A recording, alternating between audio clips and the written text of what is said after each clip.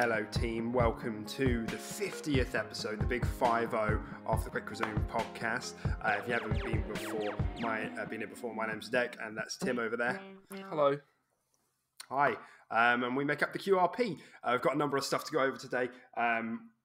New Halo maps, possible Halo BR, quote unquote, new Vegas 2 stuff happening, naming conventions, who knows? Yeah, hopefully you'll stick around and find out more. But there's lots of fun stuff to go over. I'll have to apologise in advance because if you've watched the show before, this is not usually where I am if you're a video watcher. And if you're an audio listener, you might hear my voice bouncing around a room a few times. I've had to pull a few strings to actually be able to film this week with it being Easter holiday and everything. But here we are, we've managed to pull it off. So if you're listening, thanks. And I'm sorry about any changing quality. But let's start with sort of a bit of a check-in then, Tim. What's going on? What have you been playing? What's been going on? First of all, happy Easter. Yeah. It's Easter Sunday, isn't it? We record this on a Sunday, so it's officially Easter Sunday. I guess this is just the day. This is the Easter day, right? You don't say like happy Easter on like Good Friday or the Monday. I guess it's literally so. Just, you right? You don't. It'd be weird to be like happy Good Friday. Have a good Friday. Yeah. It'd be weird, isn't it? Have a good Friday. Yeah. Yeah, so I guess this is the day you say that. So happy Easter, man. You had any eggs? You had any chockies? No, I've been running around doing stuff. No, well, I mean, I haven't. I just haven't had any eggs. I mean, I had an egg like 3 weeks ago when like they first went on the shelves because I just fancied some. I think I mentioned it to you, but for some reason Easter eggs just hit me like on a cellular level. Like a molecular level. Oh yeah, you really like them, don't you? Yeah, I really like it. I think you feel the chocolate's better when I actually thought it was the opposite. I feel like the chocolate's worse in an egg. I think Easter eggs is like the pinnacle of chocolate. I don't know why. I just like something about it. Yeah, I don't know. I'm kind of not the same. Like I feel like if I were to get like a dairy milk egg, crack that open, and just take a big old shard of that and eat it. And then if I were to just take a bite out of a dairy milk bar, I would prefer the dairy milk bar over the egg. I just feel like it's... And I feel like they use cheaper chocolate. I just can't say I agree. I don't know if it's because it's like this curvy egg, you know, like you pop it into your mouth and it's like quite thin and delicious. Do you have it in the fridge too? Do you like crack it open and like eat it from the fridge? Do you know what? No. I don't. I don't know, but I think I'd be interested to hear how many people actually do refrigerate chocolate because I think it's quite controversial. Okay. Yeah, I mean, I would definitely... Yeah, I mean, people who like having warm chocolate is just kind of weird. Like, there are some people who like keep it in their pocket or like sit on it for a little bit until it gets a little bit melted. Sit on it? Yeah, I've met people that have done that. Sit there fighting on their chocolate bars. Yeah. But like, yeah, if it's for me, if it's room temperature or cold, I'm definitely a cold boy. Like, I would have it nice and fresh and cold out of the fridge. I always remember used to thinking it was really weird that you did that when we were younger, but I've gotten into it a little bit in my old age. But like, I don't do it with everything. I guess I just don't have space in my fridge, mostly for Easter eggs. That's the biggest problem. Yeah, no, that's fair. But yeah, aside from the chocolate and Easter talk, what have I been playing this week? I've the normals, I think, basically just like Elden Ring, that sort of thing. I made some progress on that. I really need to sink my teeth more into that game. I'm being pulled away with like little bits of other things, and to be honest, I haven't really been gaming as hard as I'd like to, sort of after work these days. But yeah, so I'm still dipping my toes in that and getting through it. As soon as it was last episode we mentioned that Radan fight and the summons, right? It was. I missed all the summons. Yeah, I went on and I beat him first time. I literally just kicked his ass. It was like one of the easiest boss fights I've ever done. I didn't have to do anything. I never struggled with him too much. Yeah. I can imagine he was really easy with magic, just riding around on a horse, flinging stuff at him. I imagine he was so easy. On first playthrough, I think it took me 2 or 3 times, just because like he has a lot of quite hard hitting things, so he does tend to one shot you if your health is small. I guess so. But, Yeah, yeah. but I mean, yeah, it wasn't my favorite boss fight. It was cool, like the whole like scenery of it, and like the, just like the moves he does are like epic. Like the scale. well, what happens at the crazy. end? Like the Yeah, and meteor what happens move. at the end? That's Yeah, crazy. yeah. That was absolutely bonkers. And I'm not gonna lie, I kind of didn't really know what was happening. I was like, he's gone, and then things were happening, and I was just riding around on a horse, and a massive explosion happened. Oh, did you not see him? He he I did vanishes. see it. Yeah, Yeah, and he's like through the sky. It's awesome. yeah, yeah. It is super super cool. And then yeah, like a meteor strikes at the end of the boss fight too.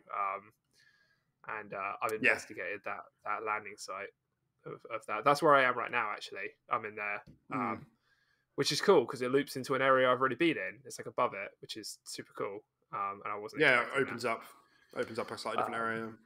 Yeah, and then I fought the double gargoyle boss once or twice, which was really tough in that area. Oh yeah, that is pretty hard. Big gargoyles, yeah.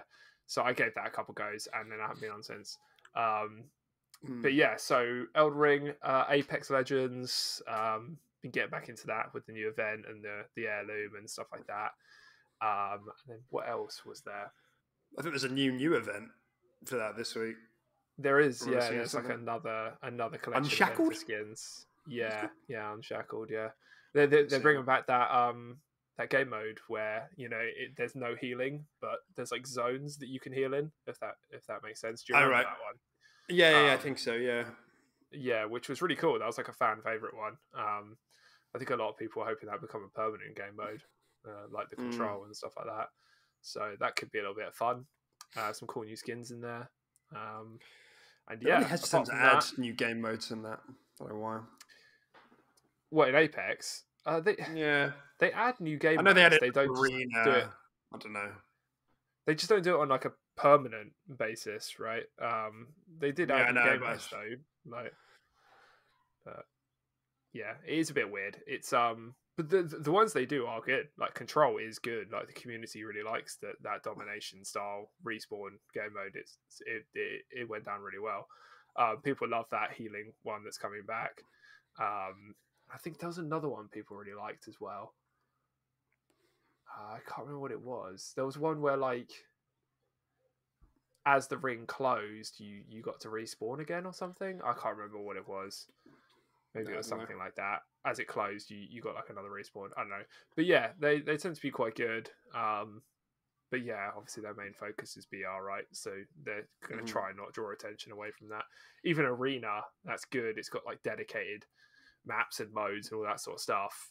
It's still falling really short to their expectations, I think. I think hardly anyone plays Arenas. So yeah, it's quite tough to do. But yeah, and then I watched Morbius this weekend too, outside of gaming. So your brain has left your skull. Yeah, it was pretty bad. It wasn't awful. It wasn't trash, but it was not great. It was. I actually felt like the CGI even just looked kind of bad. Like, have you seen like the X-Men movies? Do you remember like Nightcrawler in the old X-Men movies where you used to like teleport and there's like puffs of smoke and stuff like that? It was like that.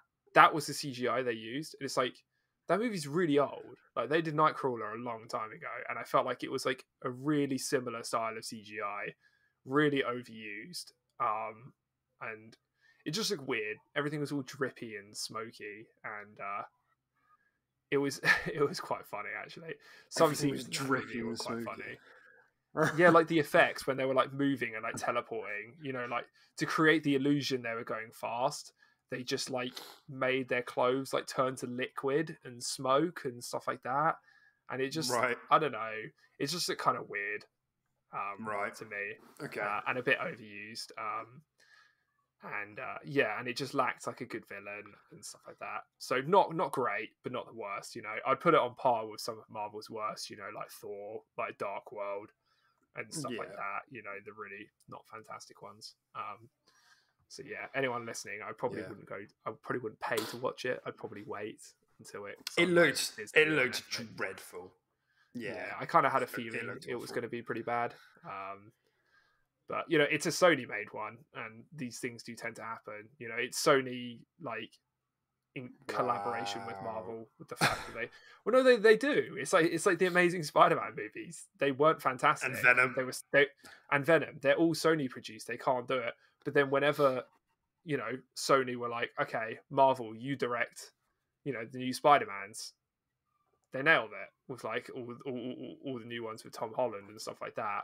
But it's like whenever Sony just go off on their own and make their own movies, they just don't do as well, like nearly as well. So yeah, no, I mean, I don't think you're wrong, but I do think you are a bit of a fanboy. You're an Xbox, so you know what can I say? Come on, man, don't out me like that. It's not what I'm trying It's pretty hard having an extremist on the podcast. Stop gaslighting me. Jeez. Yeah, cool. That sounds good. I won't be watching Morbius. No, I wouldn't. Moon Knight's doing reasonably well though, from what I hear. So maybe one day. Yeah. I also watched that. To be fair, I watched all 3 episodes of that this weekend, which was pretty good. Okay. Again, I won't go into too much detail. I don't want to just. It's a gaming podcast, but yeah, Moon Knight is pretty good. I have enjoyed the first few episodes. Did I send you the link for where I'm watching Halo? You did, yeah. I haven't actually clicked on it and watched it yet. I need to, but I just have so much of watching. Yeah, there's only 4 episodes so far, so I mean, you could just wait till the end and then watch it all afterwards. But yeah, that's still going. That's fine. Okay. Have you been keeping up with it as well? I have been. Yeah, I think it comes out like every Wednesday or Thursday or something. Yeah, I've been watching all of them. Okay. Yeah, but my opinion hasn't changed since when I've spoken about it on previous episodes. It's like fine. It's like there's some moments you're like, that was pretty good, and there's some other moments you're like, that was bad. There's other moments. Then there's other moments that it'll just depend on like how tied you are to the games versus the TV show. Like I said, when I've watched impressions and stuff of this, everybody has a different take on every part of the show. It's just crazy. Like even in one episode, people are like, "Oh, I love that bit," and other people are like, "What? That bit was terrible." And I'm the same. Like I don't agree with like other people that are like, "Oh, that part was good." I'm like, "No, it wasn't." It's crazy. But some parts, and like Cortana wasn't anywhere nearly as bad as it looked like it was going to be. Still looks a bit off because in some of the early screenshots we got, she was like not translucent. And it's Jen Taylor, so it's the same Cortana from the games. They've it looks a little bit better, but it still looks like a bit off. Like there's some CGI going. I don't know. The only thing I can say that is generally good is that generally the actors are doing a pretty good job. And Pablo Schreiber is actually a pretty good chief. He's not game chief, but he's generally doing a pretty good job as chief. I think he's like, all right. I think, yeah. So, I hope it just goes somewhere. That's the problem because there's only 9 episodes, and there's like lots of things that I'm like, this will be worth it if it pays off. But there's been like a load of talk about like Chief not having he has his helmet off a lot, and very rarely puts it on. And so there's a lot of talk about like that. And then also last episode, Chief was naked and we saw his ass. So everybody's calling him Master Cheeks. Master Cheeks. Yeah. But that's happening. Master Cheeks. Master Cheeks, yeah. That. So that's happening. But yeah, whatever. I'd still recommend it. Like I said, it's still quite cool to see it come to life. And there's like some interesting like new things in the show that haven't been really touched in the games. But there are some things in there that will trigger you if you know the games reasonably well. Like just simply because like it's just different. You acclimatize to it. It depends how stubborn you are with doing that, but like you do acclimatize to it. I feel some people won't, and they'll just hate watch it. Like, oh, I hate this. I'm gonna hate this for nine episodes. Depends how stubborn you are. I mean, we all know Halo fans are the most stubborn people on the planet. So yeah, that's right. That's right. Other than that, I've 100% in Elden Ring now. I did it. I've achieved the Holy Grail. I am the Elden Lord. It's fine. It definitely, I think it loses a lot of its magic when you start gunning towards things in that game. It like really made me appreciate my first playthrough when it was just like you didn't know anything on the map and you were just wandering around finding shit. Yeah. Because, and I'm sure there's still things I haven't seen. Like, I can't think there's many because I've done like every major boss fight, like the secret ones and like all the legendary spells, talismans, etc., etc. Like, I'm sure there are still things here and there that I haven't gotten, but it really does take the magic out of it when you're just darting from thing to thing. Yeah, definitely. Yeah. But yeah, it's cool. And I think maybe while we're on the topic, actually, this is maybe a good time to just bring up just a funny thing that's happened in the community. It's not really a news beat, but it's just something that's been kind of like quite viral. And it's been have you heard about this? The Let Me Solo Her Elden Ring guy. Do you know what I'm talking about? Oh yeah, no, I haven't actually seen. I've caught wind of this, but I haven't watched anything on it. What's it about? So there's a boss near the end of Elden Ring. It's an optional boss, which I did my first playthrough and haven't touched since. Mega hard, probably one of the hardest bosses FromSoft has ever made. So hard. It took me like 30 goes. And there started becoming a pattern of posts on Reddit of people saying that there was somebody with their sign down outside of this boss called Let Me Solo Her. That was the name of the character. Yeah. And they brought them in and they just had 2 katanas, was naked, and just had a pot on their head. Okay. And they would go in, they'd both go in and the host would just stand back and he'd just go in and like kill them without taking a hit. Wow. Like, this like incredibly hard boss. And it's happened a few times and it's become like mythologized now. Like, and people are like doing fan art of like a naked pot-headed guy with 2 katanas fighting this boss. And it's like become a whole thing. The Let Me Solo Her guy. And like I remember like some website found who it was and like reached out to interview them. And they were like, all I can say is that I'm sorry to the few people who I've taken a hit for, like who I took a couple of hits with some people and probably scared them, and I'm sorry to those people. It's like, who are you, dude? Some sort of immortal. Yeah, this man is just, I guess not all heroes have to wear capes, right? Some wear potheads and it's incredible. Katanas. This man's dedicating his life to just mastering this boss and then helping out the community with it. Just with a pothead as well. Yeah, that's great, man. It's great. Yeah, I was watching that story evolve, and it was just so funny watching it turn from like a random thing to it being like a pattern. Like people were noticing it was the same person to it being like becoming fan art to becoming like animated shorts. You know what I mean? It's crazy. Yeah. Yeah, that is hilarious. That is free advertising for FromSoft, but yeah, that is funny. Cool. Well, I mean, shall we get into the honourable mentions if you're all right to do so? All right, let's do it. You caught me later on, but yeah, let's do it. Let's start. So, the best game of all time is coming to Xbox and Xbox Games Pass on April 28th. Finally. Bug Snacks, baby. Big old Bug Snacks. I'm so hyped for this game. It's unreal. Yeah. I've wanted Bug Snacks since the day I saw that thing eat his own strawberry hands. It's the day I knew I needed Bug Snacks. Yeah, very nice and specific there. We really know what we're talking about. Every time we saw that thing eat their strawberry hands. Yeah. I mean, don't even, like, there's more reason to get excited because it comes with the first content update, the Isle of Big Snacks. Oh my god. Big Snacks. Big Snacks. Big Snacks. Bug Snacks. Big old Bug Snacks. Big Bug Snacks. Yeah, so that's happening.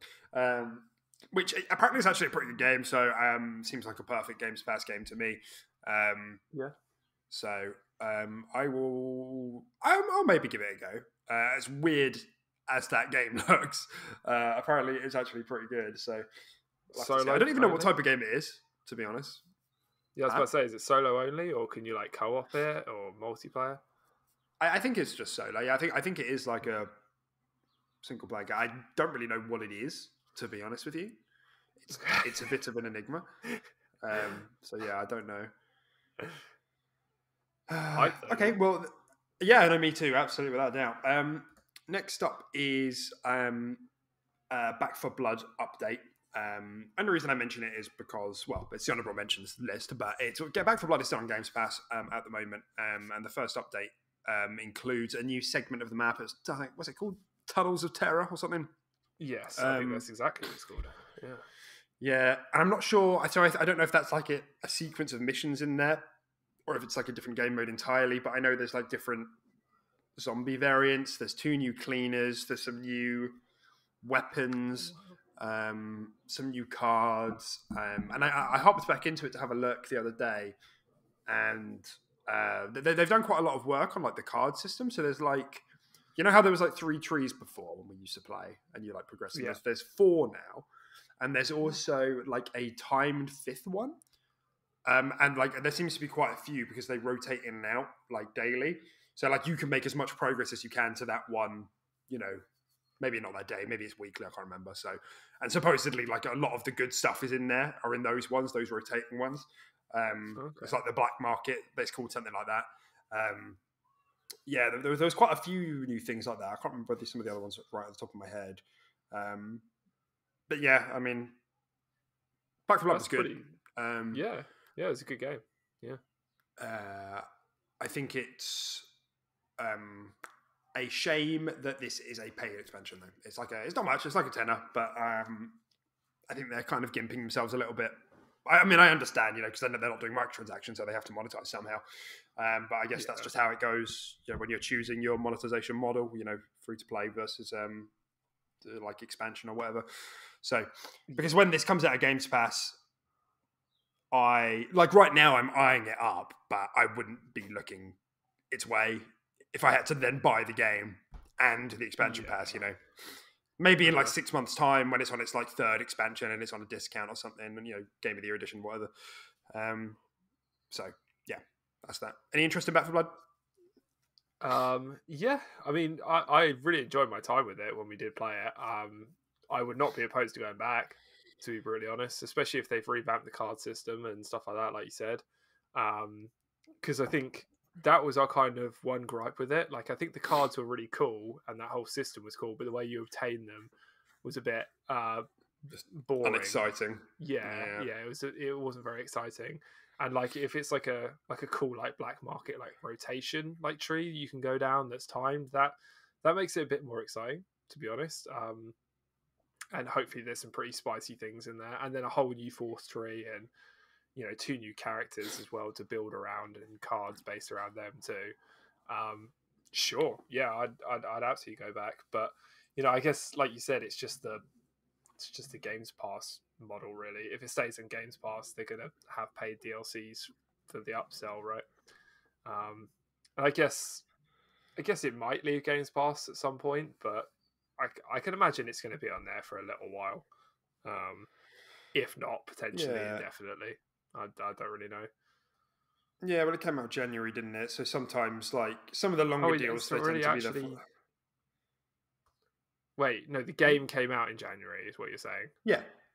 I thought you said it came out of Games Pass. Okay. So, no. Like for a little bit. Okay, yeah.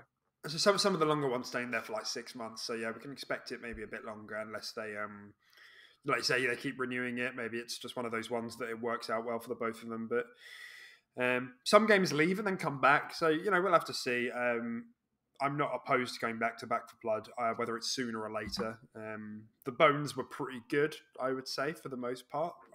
Yeah. It's just other stuff around it that needed to be added. So that's Back 4 Blood. I'm not going to stay on this too long because we do have a big Halo segment.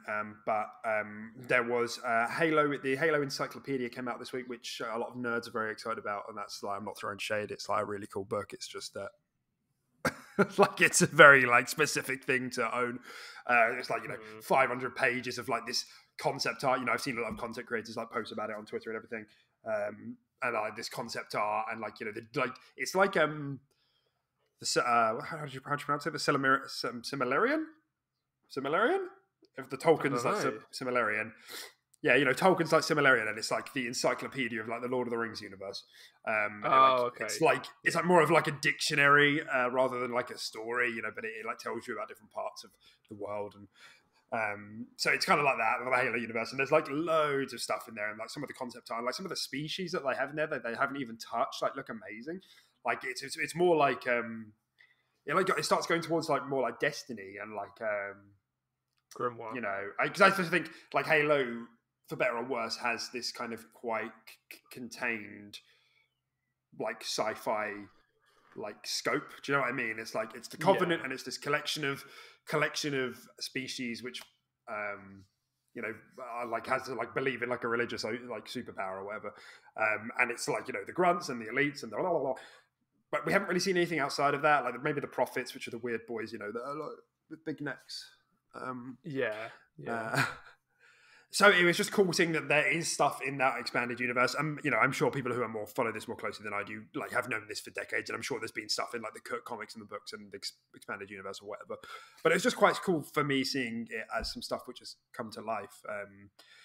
And there's been a lot of stuff like that that's been like sparking off in my head recently. Maybe it's part of the show, but you know how also we spoke about the season 2 trailer last week, and it was like about the headhunters. And I had like a quick look on the Wikipedia to see what that said, and I was like, man, a spin-off like Halo game about headhunters, because there's not that much on them. Like they're known about, but they're like covert ops, like, you know, like specialist Spartans that specialize in different bits and bobs. And I was like, man, a spin-off game. I tweeted about this, a spin-off game on like a group of Spartans like that would be so cool. Yeah. And it's not like they haven't done it before, right? They did the same with like ODSTs, so like, yeah, there's no reason why they can't do a similar premise with the headhunters and stuff like that. Yeah, they sounded really, really cool. When you were talking to me about them as well, I'd absolutely love to see a game like that. Yeah, awesome. totally. They're like, yeah, I'd recommend anybody to have just a quick look on the Wikipedia, because there isn't that much about them, but there's just enough that it makes you think, oh, this is quite cool. Like there's no, like, from what I can tell, fleshed out stories about headhunters other than that they exist and that they have a purpose and that they're very secretive, and you know, they do confidential missions, so that, you know, not much is known about them. But to me, that just is like leaves a big gap in the fiction. That's like, oh, we could make something very cool with these characters. Nonetheless, I digress. Go on. Oh, I was going to say, do you know, it would also go really well into like a completely hypothetical Headhunters spin-off game, the Nemesis system that we've been talking about, and like a shadow of war sort of feel to it. I think that could be so cool, as you just like hunt your targets and they get like, you know, obviously like progressively like, more dangerous and stuff like that. Yeah, like brutes come back with like bigger helmets because you've headshot them too many times, and then they come back with like bigger chest plates because you shoot them in the body the next time. Yeah, that I think that would go really well into a game like that for sure. Yeah, hit us up 343. We got some ideas in the oven. Yeah, no, I love it. I love that idea. And I guess that is kind of, and I think a lot of people have been talking about like wanting to see more from the expanded universe in Halo for like a long time, but it's a difficult tightrope because they tried to do that with 4 and 5 a little bit, and a lot of people didn't like that because it was too. I mean, maybe we could blame the bad writing and that it just didn't explain it very well to newcomers. Do you remember like the Didact in Halo 4, for example? That was like, the Didact is supposed to be like a big entity in the universe, and they just kind of were like, just wrote him out, like, because nobody understood what it meant who hadn't read the books, and then the people who did understand what it meant were like, why is he gone? Like, why is he dead in like the space of a game? So yeah, I'm sure they'll find a way to bring him back because, you know, Infinite being the soft reboot that it is and stuff. But yeah, I think there's a lot of cool stuff there nonetheless, and the encyclopedia I think really showed some cool stuff off there, and like some of the concept artists, man. I say this about most games, like, because the concept artists just make some like incredible stuff that I just couldn't dream of even putting onto paper. So yeah, it's just really fascinating to look at. Yeah, no, that'd be really cool. Cool, and also we got a trailer for the 2 new maps for season 2 that we spoke about last week. Don't know if you saw it. It's like 2 minutes long, and they just kind of like do a atmospheric like flyover of the maps. What was it called? Catalyst, which is the arena map, and Breaker, which is the BTB map. Which both look very nice. I'd recommend having a look at it. It was quite a nice trailer, and it was like, it wasn't like an action trailer, like, you know how they usually do with maps. They just like did a flyover. They were like empty with like the atmospheric sounds, and just flew over the maps. And generally they're pretty cool. I mean, Catalyst is like a Forerunner arena map. It doesn't look like anything we haven't seen before, but I mean, it looks nice. Breaker, on the other hand, looks really unique. It's like in a banished scrapyard, the BTB map. And there's like stuff that's moving, and there's like we've spoken about, there's like a laser cutter that goes like through the middle of the map. And stuff like moves around because it's like a scrapyard. But I think that looks like a very, very cool map. So sounds awesome. But let's see how they play. Yeah, we'll have to see how they play. Yeah. Okay, and the last bit on Halo is one of the honorable mentions, is that the Endless has been accepted as a trademark by Microsoft. And we spoke about this months and months ago, with the Endless supposedly being maybe being like a DLC. It's implied in the Infinite campaign that the Endless is what comes next without like spoiling it. So everybody thinks that that's like the next story expansion, which has now been accepted as a trademark. So it might be, it might not be. Who knows? It could just be like a book or something. I mean, but it seems like that is probably the direction. So I think, and we'll get into this a bit later, but I think there's actually going to be a big Halo blowout for the game Xbox showcase this year. I think there's going to be a big Halo blowout. So we'll have to see. But okay, interesting. That's that. And the final honourable mention before we get into the news stories of the week was that, and I just added this because I totally forgot, but there was a Overwatch like show, and the show revealed one of the new characters for the new game. Did you see this? I did not. No. Sojourn, I think her name was. She's like a soldiery type class. Her kit looks pretty fun, to be honest. Like it looks quite straightforward, but like pretty fun. Like kind of not too dissimilar from like Soldier 76. But I just really like the art style of that game. If I remember, she has like it's like a normal firing gun, and then she has like a rail gun which charges up as she hits her shots, and the rail gun like penetrates. So you've got to charge it up by hitting your shots. She's got a ability which is like a slide, like a really mobile slide, and then if you cancel out of it early, you get a high jump. So quite a lot of mobility. Yeah. And then her ult was, I think it was it was like just a big like slow field, I think. It wasn't like quite a graviton. There was another effect in there as well that I'm really blanking on, so I'm sorry about that. Yeah, like a big slow field. But yeah, she seemed cool. I'm sure there's some other technical stuff I'm missing there, but the design looks cool. A lot of people were like zooming in and clicking on the trailer to see some of the redesigns for some of the other characters, because they've redesigned most of them. To us, we probably wouldn't notice that much of a difference, but to the regular Overwatch players, you know, they're seeing small changes here and there. And I forgot how many characters are actually in that game. Like just watching the trailer, you know, there was like Hammy was probably one of the last few that got introduced while we were still playing. Am I right in saying that? Yeah. He always felt like quite a new character back when we were playing and we were dropping off the game and stuff. So I'm not sure who came after that, but Doomfist? But yeah, no, I feel like Doomfist came before Hammy. I don't think so. I think so. I didn't think it was. But yeah, I again, I'm not really too sure. But yeah, he did kind of feel new in the sort of era we had left the game. But yeah, I don't know actually the total sort of character list for Overwatch, if you ask me. No, but I imagine it's quite high. Yeah, I think it must be like 20 at least. Yeah, we dropped off. I think the newest legend that came out when we were like still like kind of trying to get back into it, but basically fully dropped off, was Ashe. I remember Ashe came out. Yeah, I never really played her, but yeah, that was one of the characters I saw and was like, oh yeah, I forgot she was there. Like a lot of people really liked Ashe. That's what I think Overwatch is going to actually appeal to us probably more than you're really I guess people who really binged Overwatch and still play it like every now and again now, because I think there are so many characters we didn't experience to their fullest or even at all just from the base game, and we're going to get that plus new ones and that sort of stuff. So I'm actually pretty hyped for Overwatch 2. Every single time I hear about it, I'm like, I get that little bit more excited because I'm just like, I could actually do with playing a game like that again. Like that would be really fun.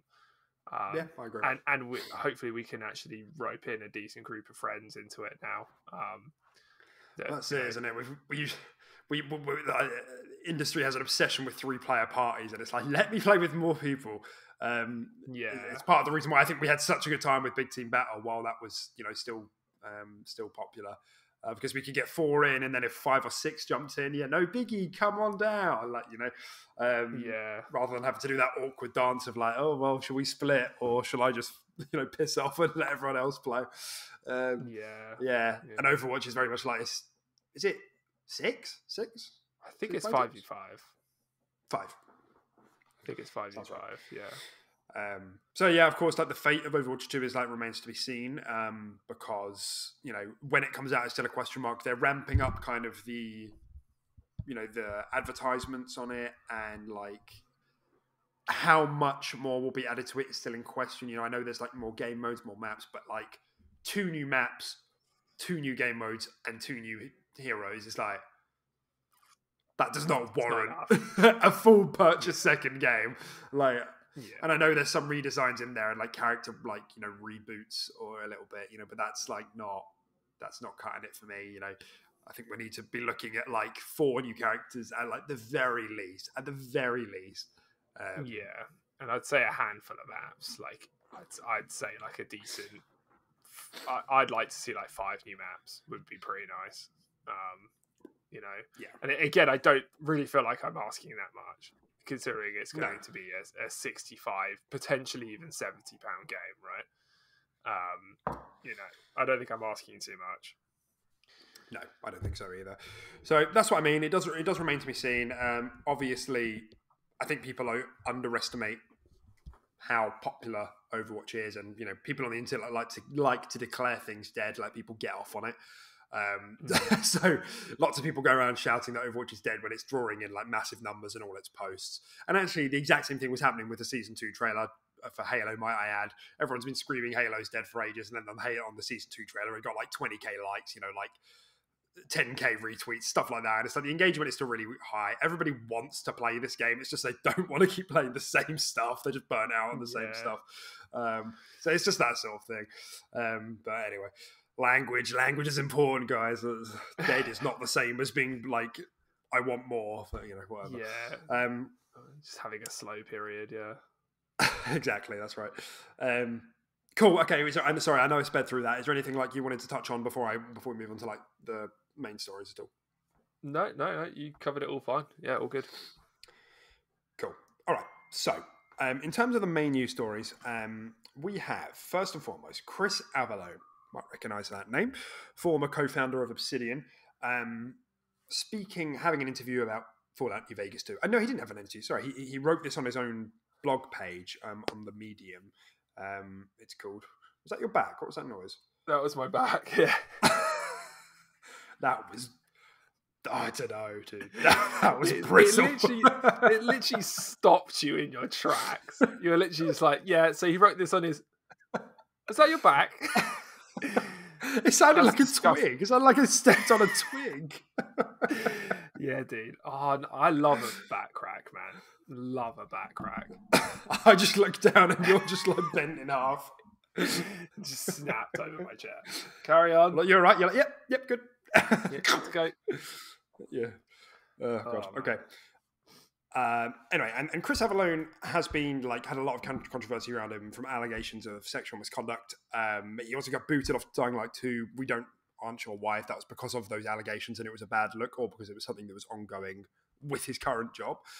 He has outright denied all the allegations, so they are still allegations at this point, but they have been corroborated in a few different places, so it is a bit sus.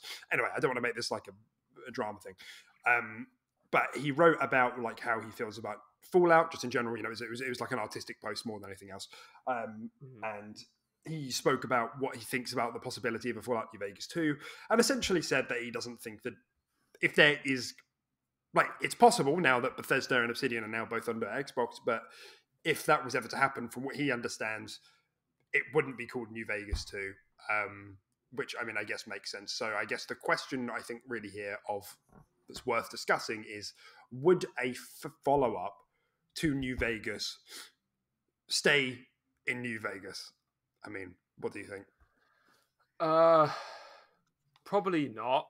Yeah, I'd like to think they'd move it over to a new area and do a similar style, like have it within like a you know I guess like yeah, Vegas is a city, right? No, what is Vegas? It's a state? Yeah, No, well, it's a city.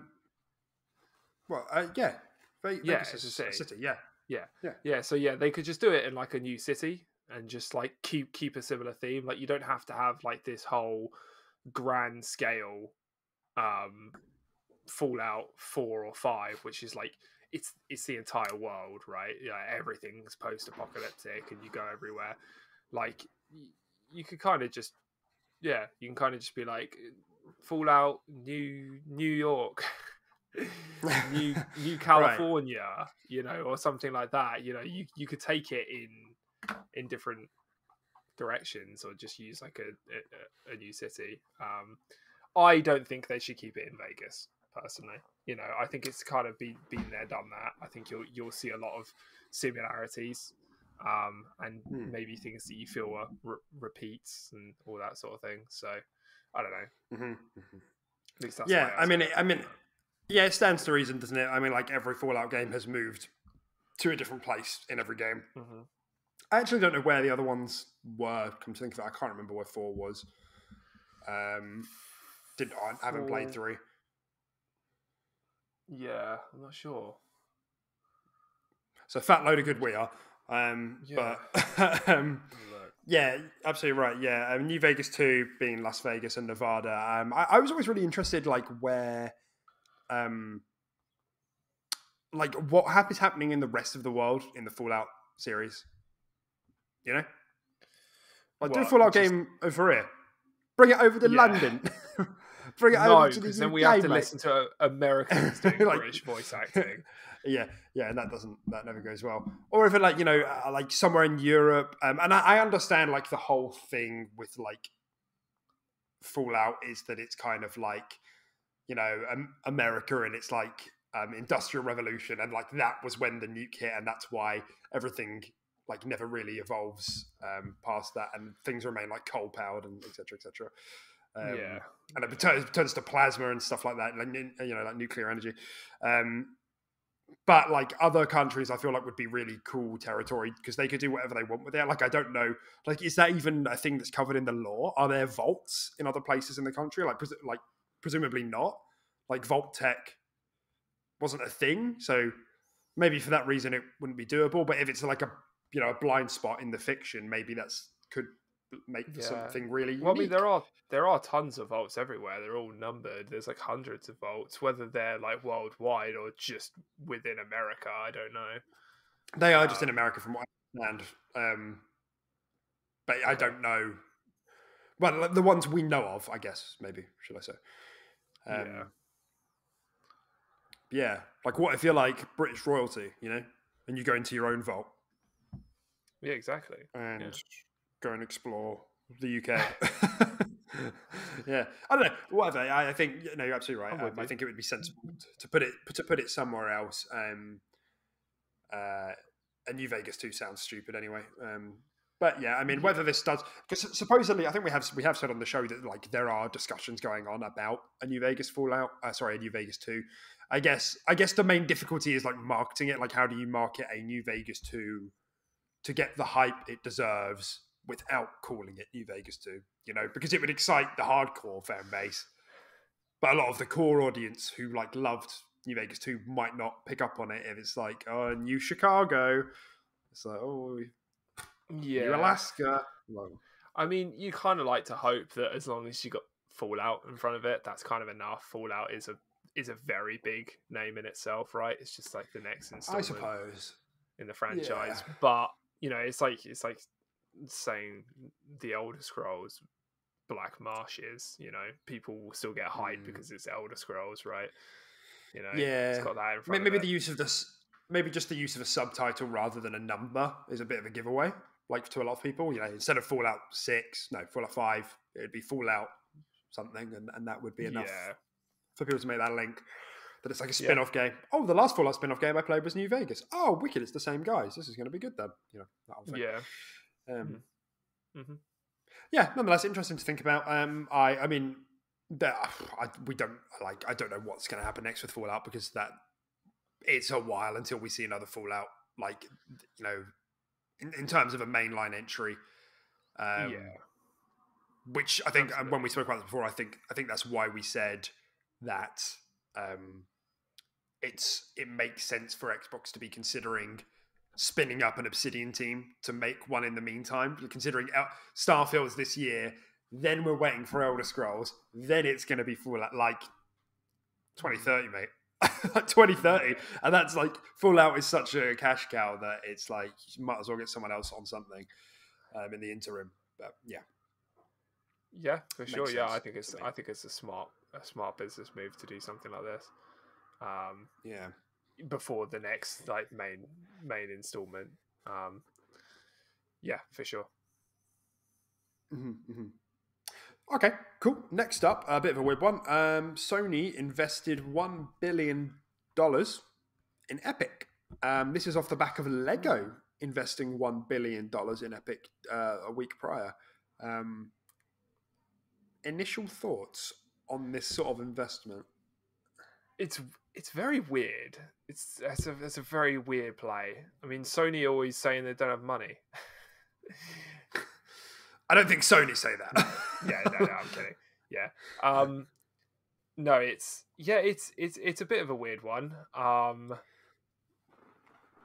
In all honesty, I don't really know what to think of it apart from that it's just a bit odd.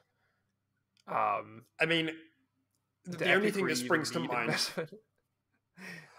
Well, no, I think it's so they'll have shares a little bit, So the only thing that comes to mind here is Fortnite to a degree. They're seeing how massively Fortnite is exploding, and that's going to be. I mean, I don't think I'm overestimating Fortnite's popularity when I say that I think it's going to be the next Minecraft. I mean, it kind of already is. Minecraft is like the most played game of all time, just so we can establish that as a baseline. I think Fortnite's going to hit those levels in the next 5 to 10 years in terms of total play. So in that sense, I think it makes sense that Sony want to have first dibs on we want, maybe this is the start of them trying to establish timed exclusivity like we know happens with COD, right? Potentially, yeah. Or having that additional ability to advertise their characters in Fortnite. I know they've already had Aloy events. Yeah, they've already had Aloy and Kratos. Well, what if they took it to another level and it was a whole thing? For God of War Ragnarok, it's a limited time God of War, Helheim event, and you've got all the characters around the world as you play, things like that. There's more than just Kratos, so that's another layer of advertisement for them. So it's beyond just the advertisement side, which I think there is a bit of an overlap, but it's kind of the whole metaverse angle. With Lego investing, you can't help but think Fortnite are just trying to make a giant multimedia advertising platform. It strikes me as something that a lot of people want to get their fingers in. Yeah, and I guess get it in while it's still, I guess, relatively early as well, right? Before it does. I mean, Fortnite has exploded, and if anything, it's probably maybe on a slight decline, or it's actually stagnated a little bit compared to previous years. I don't know. Would you say that? I'm not. I feel like no, I wouldn't. I wouldn't have even said that before the big event, which was no building mode. No building mode got record downloads, record clicks. People love it. People love the no building mode. Yeah. Okay. Yeah, that's true. Yeah, that did come back and pleased a lot of people, and I think took a lot of people back. Hell, even I was tempted to give it a go again, but then I realised the game has Bloom shooting, and I'm not really that excited. I downloaded it. Competitive shooter. Oh, really? Did you actually give it a go? No, I never did it because we never got we never like coordinated the boys to get on, but I did download it, and that they're going to be looking at those metrics and saying, "Wow, like if we can get him to download it, we're doing something right." Yeah, yeah. Jesus, Deck, is this the right IP address? Yeah, He downloaded it. the Deck. Yeah, yeah. But yeah, it definitely just sounds like it's just I guess it's just getting on board with this sort of stuff early and using it as like a marketing platform, and like you said, potential exclusivity for bits of content. mm-hmm. And yeah, I think that's probably it. But again, it's a lot of money. Yeah, it's no small sum, that's for sure.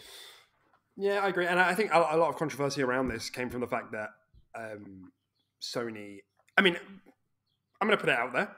Sony is spending more money, I think, than a lot of people thought they would, me included. Like, not just on acquisitions, but on investments. They're clearly seeing what's going on at Xbox. And even Nintendo, like we spoke about this a few weeks back, Nintendo acquired one of their closest partners. I can't remember how much it was for. It might have been undisclosed. And I think they bought like a massive bit of land mass this week. Also, we've been saying this for like 30 weeks now that a lot of these companies are really scaling up, especially since COVID. That's kind of pushed things along a bit quicker. But Sony are spending more than I think a lot of people thought they would, and whether that's because they had more capacity than people thought, or they're borrowing money to do that, whatever, doesn't kind of irrelevant. But I think a lot of the controversy here is, from what I saw, that Sony, if you remember, maybe like 4 months ago, they closed down their Japan studio. So they had a studio called Sony Japan Studio, I think it was called. And they closed that down, and there was a lot of people who were quite upset because, obviously part of the reason I think you have a PlayStation is for Japanese games, and that was their Japanese first-party studio. And they closed it down, and so it's a bit weird that they would turn around in 4 months' time and be like, well, here's $1 billion that we can throw at Epic, but couldn't sustain Japan studio for another year or two. Yeah, that is a bit odd, isn't it? Especially when you consider that so much of Sony's market area is Japanese, Japan and Japanese games and titles and stuff like that. It's very weird to do that, but I don't know. Yeah. So it's just one of those things. Epic are like quite a scary big force at the moment. I don't really know how much sway they have outside of Fortnite, though. So we'll have to see how the story evolves. I could see this turning into a bigger partnership in the future. To be honest, Sony like doing this. They like investing money. They did the same with whoever owns FromSoft. Kodakuwa? I can't remember. They have like a mother company who owns FromSoft and other things, not just gaming. I think the multimedia. Sony invested quite a lot in them. They have like a 1% share or something, or maybe more actually, maybe 5%. They like doing that. They like having their fingers in different pies. Whereas Microsoft is just like, where we want to own the whole thing, so that's where that's at. But bit of a weird one. See how it evolves. Yeah, for sure. Okay, what's next actually? Okay, we're going to skip down a story on the notes and then we'll come back to the previous one just so we can kind of knock out Halo in one fell swoop. But what's next is Vicarious Visions, who is an Activision owned studio, have officially merged with Blizzard. And you might be thinking, well, that's weird because aren't Blizzard owned by Activision? Activision Blizzard, we call them. Yeah, it is weird. So from the bottom, Vicarious Vision is a studio best known for the development and supporting on the original Spider-Man games. You remember Spider-Man back on PS2, etc. Tony Hawk Pro Skater series, the Crash series, Skylander, Destiny 2 port, and to PC, and most recently collaborating with Blizzard on Diablo 2 Resurrected. If you have a look at like their history, most of the stuff they've made is remasters or collaborations or support studios. Like there's very little stuff that they've made from the ground up. There has been some stuff, but a lot of people, I think, their popularity really exploded with the recent reboot of Tony Hawk Pro Skater, which was like really well received, Mm. and they rebooted it. You know, it wasn't like a remaster. Yeah. So clearly, someone has decided that they would be better off suited as a Blizzard team, and people aren't happy about this. I kind of get it, but I also kind of don't, in the sense that Vicarious Visions are, from what I've read, have their own like office space. They're like independent, you know, they're like satellite, well, not satellite, but you know what I mean. They're not like in the same office space as Activision or Blizzard. They don't share office spaces. They're just going to be helping as a Blizzard studio now. People aren't happy because obviously what's been going on with Activision Blizzard has been dreadful, and Yeah. to see them kind of moved around, I think, has kind of annoyed people, like especially Blizzard, I guess. And what I've been kind of thinking is, at least creatively, this feels like a healthier thing to be than being a COD mule. Okay. Yeah. Like I think they have supported on some COD games in the past, but we know that Activision has this kind of, you know, like creative bankruptcy at the moment, where they're just like winding in studios to like help on COD, and it's like, you know, and we know that they're could have been cherry picked to do that if they. I think that they might have just like been absorbed, into the Call of Duty effort, when, you know, a lot of people love what they do, even though they haven't done anything like wholly independent. And I think some people are kind of frustrated as well that this is kind of going to be doubling down on the fact that they're going to continue to be a support studio when clearly they have the chops for something bigger. I think that's kind of the back and forth here. Yeah. Okay. And what you think, even moving now into Blizzard, they're still going to stay that sort of support studio? You don't think they're going to get the reins to maybe do their own thing? I don't know. Well, I don't know. I maybe I'm just like ignorant of it, and you'll see. Like I had like there's a whole Twitter thing that we went back and forth with here. Maybe I'm just ignorant to this, but like I when I saw this, I was like, that's good.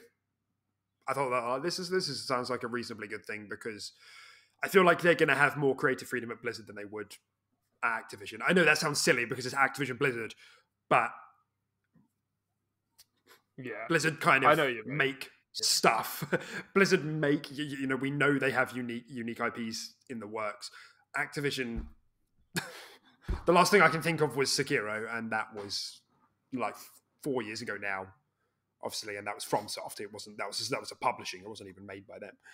So that's kind of what my thought was. I think creatively it sounds like a good thing, you know, in terms of the management and the whole scandal. That doesn't seem like it's really going to make a difference because they're still under the same company. So yeah, that's kind of where I was at with it. Yeah, no, I think that kind of makes sense. Yeah, with Activision's recent track record and stuff like that, and with Blizzard, you know, we know, one, they're working on a lot of new stuff. That, you know, maybe they'll be brought on to help out with that. You know, like that new the survival game. The survival game. Yeah.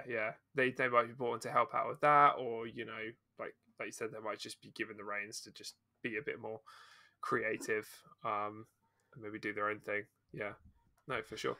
Yeah. I think it's a positive thing. I think it overall is, and that's not to that's not to downplay the fact that there are clear cons here, but I can't see this overall being a bad thing. Just, you know, that there are some bad things about it and some good things about it. So it's the boring answer, but I think it's true. So yeah, and I think that's the positive thing, that barring any like managerial meddling, they're keeping their office space. That's what, like, we know for now. So like the culture will remain intact and things like that, and that's kind of what's important. And frankly, I'm like wanting to see what Blizzard could do with more help. Like Activision just hasn't shown me in the recent decade that they're capable of putting anything out. They just make COD. Like I'd much rather that go towards Blizzard. Like I said, so like creatively, I think it's a good thing. So yeah, whatever. Yeah, no, I agree. Okay, is it just Halo left that we've got? Because there is a lot to talk about. I'm actually very excited to speak about this with you. Okay, no, there's a couple of other things, but we can do the Halo segment now. I think this makes sense. Okay. So first and foremost, MCC first, Master Chief Collection. A big update that the team has, 343 has been teasing for a while. Everyone's really happy with this, over the moon. They've added, I don't know if they've added or if it's like a separate mode, but there's now Flood Firefight. That was never a thing if you're not aware.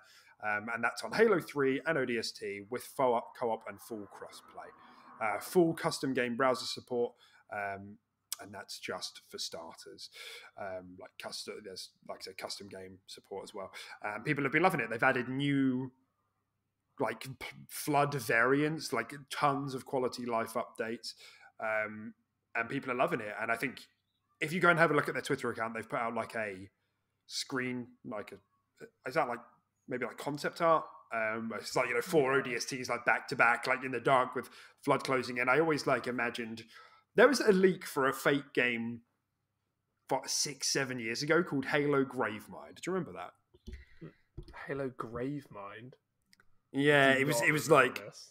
And it ended up being fake, but I remember seeing it and being like, wow, that... And it was this. It was like meant to be like a flood-focused, like shorter campaign with either Spartans or ODSTs against like the flood. And I just thought like atmospherically it always looked really, really cool. It's like almost like a bit zombie-like, like alien-like even, like the films. And like I said, it ended up being fake, but that was like the tone it struck with me. And this is kind of hitting that. I mean, it isn't for me. I don't think I would go back and play this, but I can totally appreciate what they've done here and why people would love this so much. Flood Firefight. Yeah, this is awesome. Yeah, I was a big fan of Firefight back in the day. I actually played it a fair amount on I can't remember Reach, I think I played it quite a lot on Reach. Yeah, that's it.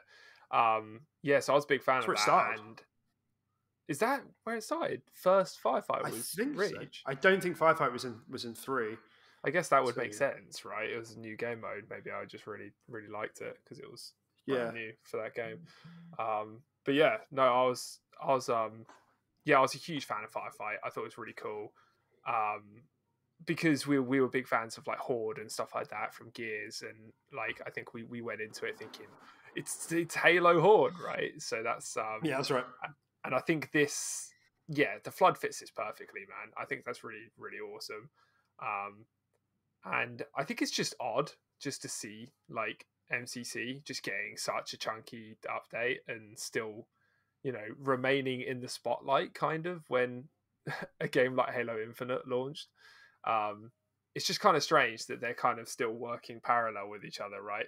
Normally when 343 or a studio makes their next mainline game, they drop everything else by the wayside a little bit, and they start taking away support for it, giving it the bare minimum, and focusing on the mainline new installment, right? Yeah. But it doesn't seem like that's the case for MCC. So. Well, that is like the one thing. If you were to ask like the Halo Twitter critics, which I wouldn't recommend doing because you'll probably catch like a venereal disease, but if you were to do that, you would. They would tell you, like, if you ask them about 343, they would mostly like just shout like rabid swear words. But the one thing that they will probably all agree on is that they've done a good job with MCC overall. Obviously, it was a total nightmare at launch for the first year, but everybody kind of agrees that they've done the right things, and the place that MCC at now is amazing. And in fact, a lot of those same people say like you should have just copied MCC for like Infinite in terms of like the features, like the playlists and the custom games, things like that, theater, et cetera, et cetera. The matchmaking options, I think, is another one that people always say. So, and I think, and I hate to say this because I know, like, it isn't reflective of the truth, but like, one of the big things that went around last week is that Steam numbers, when this came out, the Steam numbers for MCC overtook Infinite. Really? It doesn't surprise me, to be fair. Yeah, but like this is the thing, people keep using Steam numbers to be like, oh, like Infinite's dead. And I've said this before, the Steam numbers for Infinite are quite low. Like they are lower than I thought they would be. But it's on Steam. There's no heritage of Halo on Steam. Exactly. Yeah. PC players don't know Halo really. it's still in like the top 10. It fluctuates between like the top 10 or top 15 on Xbox, because you can go on the store and have a look, which is like, again, lower than I think we would have thought it would have been at this point. But it's not like dead. Like, it's ridiculous. No, it's not dead. It's just going through a dry spell, and then MCC gets a cool new feature that's never been seen before, right? It's totally. It's going to get overtaken. It's just one of those things. Yeah, exactly. But yeah, totally agree. This is really cool, and I think they have said that they're looking to wind down development on MCC at the end of the year, which a lot of people are quite upset about. But it's like, I mean, as long as they keep the servers up and keep this going. Yeah. Eventually, like what I was saying, eventually needs to happen. You need to work on the next mainline game, and especially when Halo Infinite starts becoming more of this overall big, massive package and looking more like MCC, but Halo Infinite, right? You need more people working on it. It will have a forge, it will have a theater, it probably will have a firefight, it will have a BR. It's going to have so much stuff in it that you're going to have to just start shifting your resource around, and you're going to have to drop MCC eventually. But nonetheless, that doesn't take away, obviously from how cool this is. And I guess for something small thing, when I had a quick look like online just to have a look at what it looked like, but they've added like a lot of atmospheric effects as well, and it still looks old because it's like ODST and Halo 3, but it's up-res and whatever. But there's like they've added like this cool like fog effects to like when you're doing flood firefight. There's like flood and the music's different. Like, I don't know if you remember. I personally never liked fighting the flood that much. I appreciate like a lot of people like quite liked it, but I thought they were just kind of a bit annoying. I don't know. Yeah, whatever. They were okay. Yeah. They were fine. Yeah, totally. What I did like though, like narratively, very cool. Music got it. Like it was like, I don't know if you remember, it was like this this loose like violin string. It was like, anyway. I do. Yeah, was it that impression? Did it spark a memory? It's actually spot on. Genuinely, started sweating as I heard that. Yeah, that's right. Yeah, but if you don't remember what I'm talking about, I'd just quickly whip it up on YouTube and just type in "flood soundtrack." You'll see what I mean. Anyway, so the music like that's playing with the atmosphere, and like, so it is very like this atmospheric like horde like experience. And there's lots of other stuff that I really can't remember. Like I said, they actually added new flood variants and stuff, so that it's more than just like spring cleaning. There's quite actually meaty update.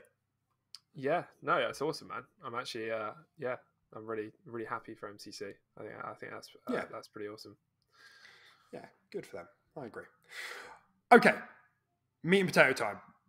Let's do it. Big old lunch. Did you see this? Did you see this story? Which story is it? Start it. The Certain Affinity. I probably have. Yeah. So Certain Affinity, the development team, posted on Twitter, like officially, they were like, we've always loved Halo. We've always worked on Halo. We're happy to announce today that we're strengthening, we're deepening our relationship with 343 to help on Halo Infinite. Okay. It's been like leaked for a while. We've spoken about this on the show because other people who like know this better than we do have spoken about it in their shows, as have said that like Certain Affinity are allegedly working with 343 on like a Halo game mode. We've known that's been like unofficial. Now it's official. Certain Affinity have confirmed they're working. We don't know what they're working on. That part remains unofficial, and so supposedly it's on a game mode, which is what we'll come around to. So did this fly under the radar for you? No. I did hear this. Yeah. Okay. So what the rumors was that Certain Affinity are working on a BR, like a BR, like with like some bits and bobs that are different, and that the code name for that is Tatanka. So that bit is obviously unofficial, but what I've seen a lot of leaks about this on Halo Twitter accounts, like leaked Twitter accounts who have a good track record on access to code threads and things like that and strings, but also from like industry leakers like Jez Corden over from Jeff Grubb as well. But to quote what he said, Jez Corden, that is from Windows Central, Exactly what Halo Infinite Tatanka is remains to be seen, but rumours I've received lately point to it having battle royale elements, in the least, complete with a shrinking arena. I suspect it will have a unique twist or two to differentiate itself from the Call of Duty Warzones and Fortnites of the world. He said that it's been in development for over 2 years for a single game mode, and it's comparable to Warzone as a standalone app in its scope. So not that it's not a standalone app, well, we don't know, but it doesn't seem like a standalone. But in terms of its scope, it's similar to Warzone, which obviously is a standalone. So this thing is huge. Whatever it is, it's huge. Supposedly, closing ring with some BR elements. Cosmetics will carry over, so it's going to be part of the package by the sounds of it. And the idea is to bring in new players to Halo, supposedly targeting season 3 to 4. Interesting. So, what are your initial reactions to that before we go? Oh, and sorry, last part that Jez said was supposedly there are going to be ties into Forge, which is really novel because no other BRs, whether this is a BR or not, have user-generated content. That's kind of crazy. Like, I don't even know how that would work, like with what people can make there. So, that is kind of bonkers. So, with all of that in mind, what are your reactions? I mean, firstly, I think it's kind of crazy that just like Certain Affinity, it's like a studio it's like just a studio is just working on a game mode for a game, right? Right. Like that's kind of crazy to think about, right? It's not like they're working on a game. No, they're working on just like a mode within a game, like an entire studio, which is bonkers. And I think that in itself just goes to show the scope of it, right? And how big it really is. So, and then obviously Halo BR has been rumored for a long time, and we've always said that we think it's a cool idea and we think it has a place in Halo, but just not right now. Like fix the core game, not fix the core game, make the core game better, make it meatier, get all your stuff in, and then focus on the BR. And I liked it when the guy said supposedly targeting season 3 or 4. I'd like to think probably 4 is more realistic.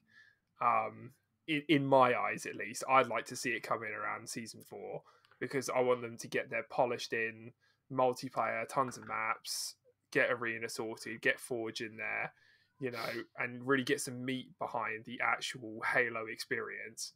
And then season 4 just to be like, here's this freaking BR that we've had a studio like working on for us.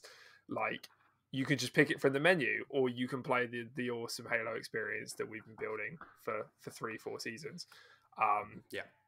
And I think that's really awesome. But then also that comes with its complications that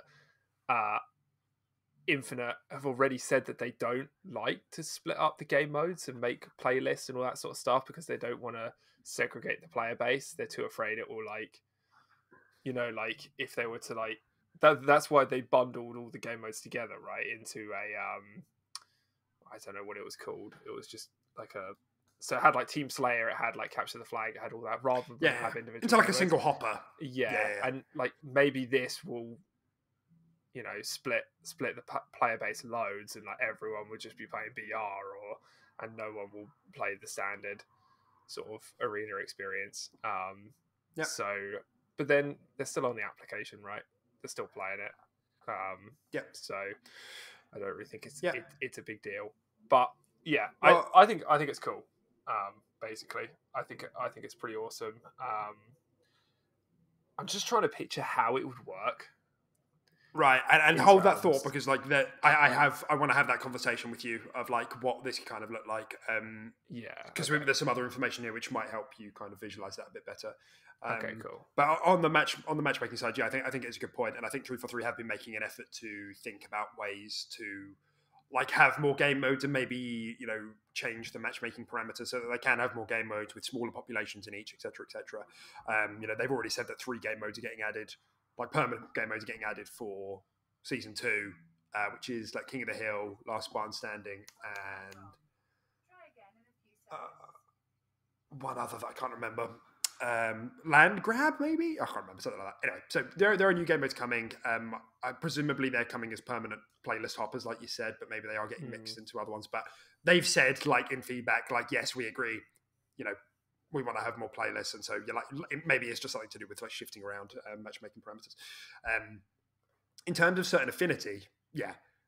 Like, in case you don't know, for you and for the listener, Certain Affinity are about 200, according to the Wikipedia page, as of 2021, are about 250 employees.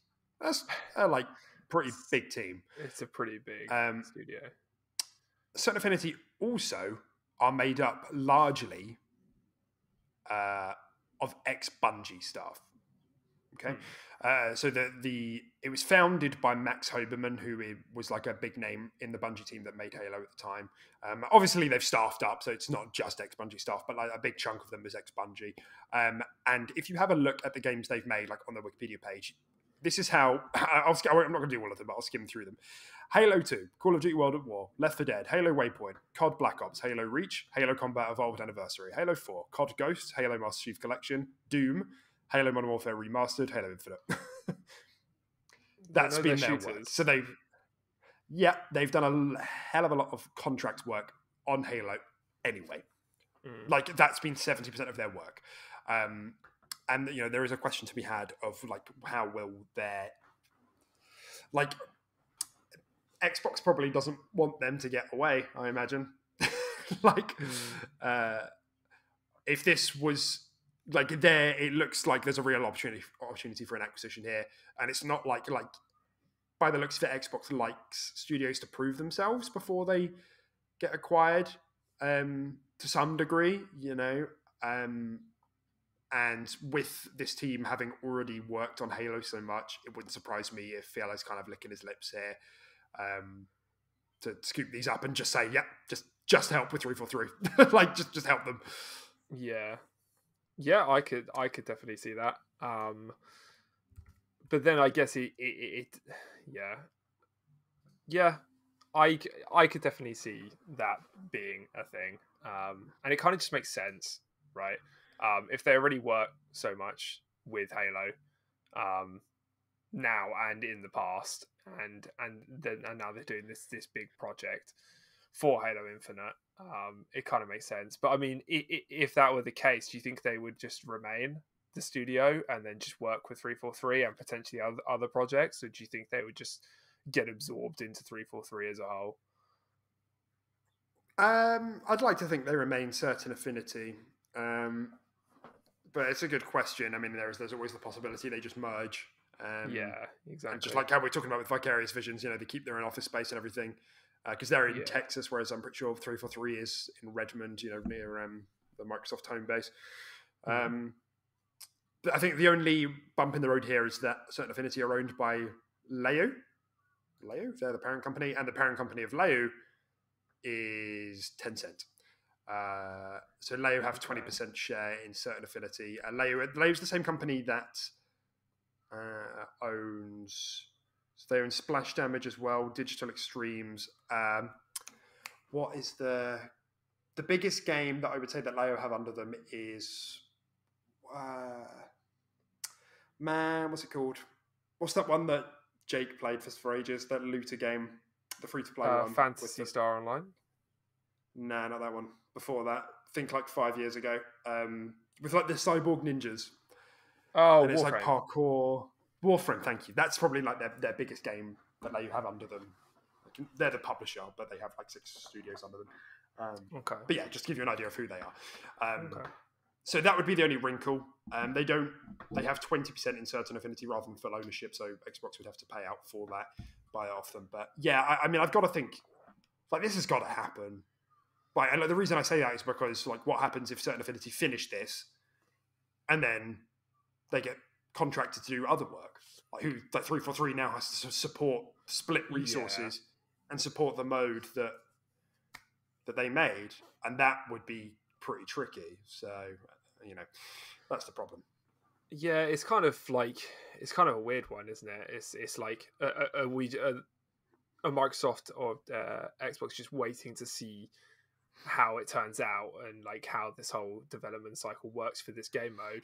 And then if it turns out to be a hit and great, then they're like, fantastic, we're buying you. But then if that's not the case anyway, I don't know. Yeah, I guess that's kind of what they're doing, right? But then if it doesn't work out or the game mode isn't quite what you expected and you don't buy them and then they move on to something else, then you've just got a game mode that, you know, is hard to support because these Certain Affinity are now working on other stuff and 343 are picking up the support for it, and then it's just going to eventually just drop by the wayside, isn't it? You know, it's a game mode that exactly. will just leave. So yeah, I mean, it's definitely a risky move. It's definitely a bold move. You know, especially on the scale of things, to add something like this to Halo Infinite and an arena shooter to its core, right? But I think it's pretty cool, man. Yeah, absolutely. I think this is really what feeds into, like, I've said this so many times on the podcast, but like from the stuff I've seen, it's not like behind the scenes, but like I follow a lot of like leaks and rumors accounts that like I said, have access to code and stuff. Like there's so much stuff in the pipeline, and 343 just seems to be taking their time, making sure the core game is settled before they start throwing stuff at it, or, you know, making sure that they can put it out in packages which are marketable, you know, and meaningful.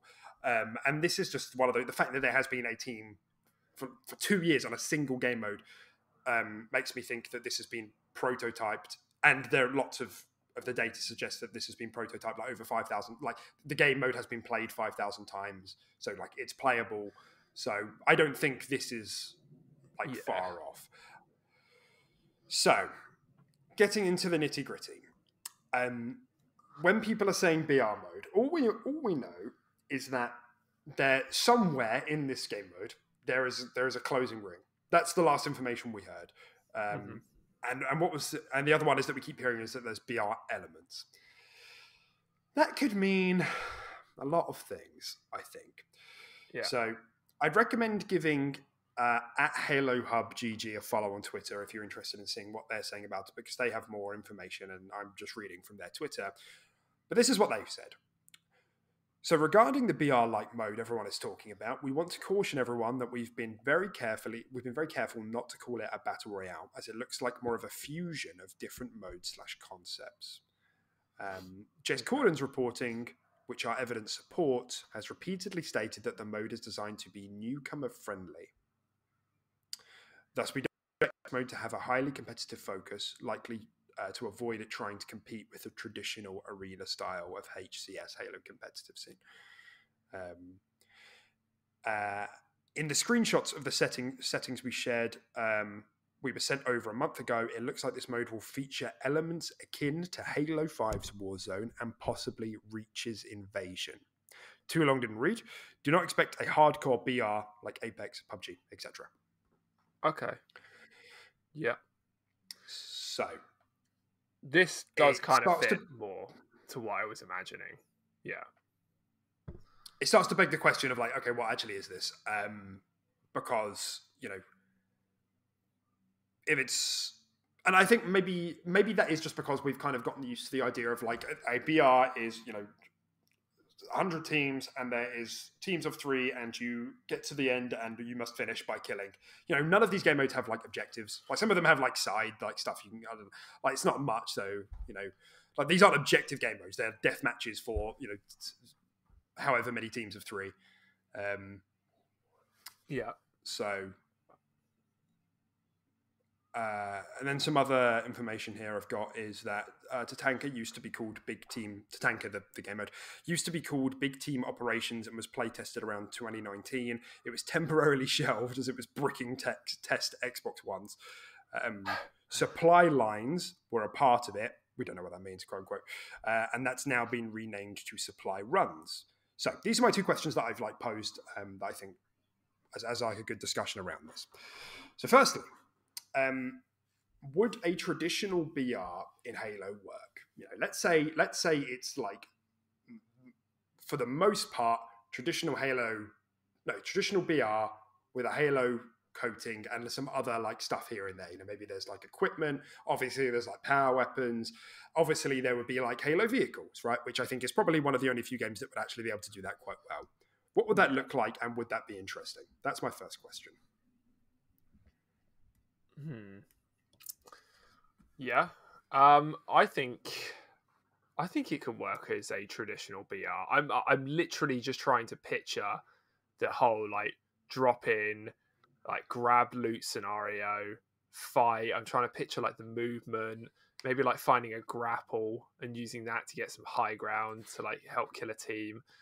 All that sort of stuff. I'm just trying to picture it and sort of alongside Apex, and I can kind of see it working.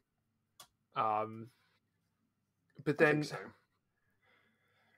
But it's like, does it become more of a focus on like power weapons? In which case, it starts to play quite differently. Do you know what I mean? It's like, in the sense that you're not looking for balanced loot. Everybody's dropping in. What is everybody dropping in with a pistol or like an AR?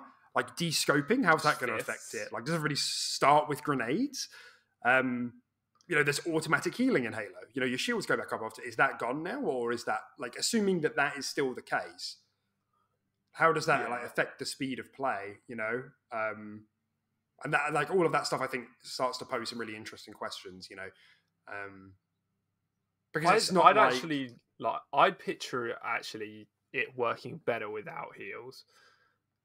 Like not like your like syringes, your med kits, your shield cells, or like your armor plates for Warzone. Like, I think just the automatic healing makes more sense for like the tempo of like the fights and the gameplay and stuff. I think it does combat eccentric. Yeah, I agree. I think it does, but I think there's something to be said about, like, I think they would have to put the health up because you can get team shot by 2 people in arena and get deleted, let alone 3. You blink and you die. And things like like grenades. Are we spawning in with frags? Like frags are like Apex is very different. Frags behave very differently.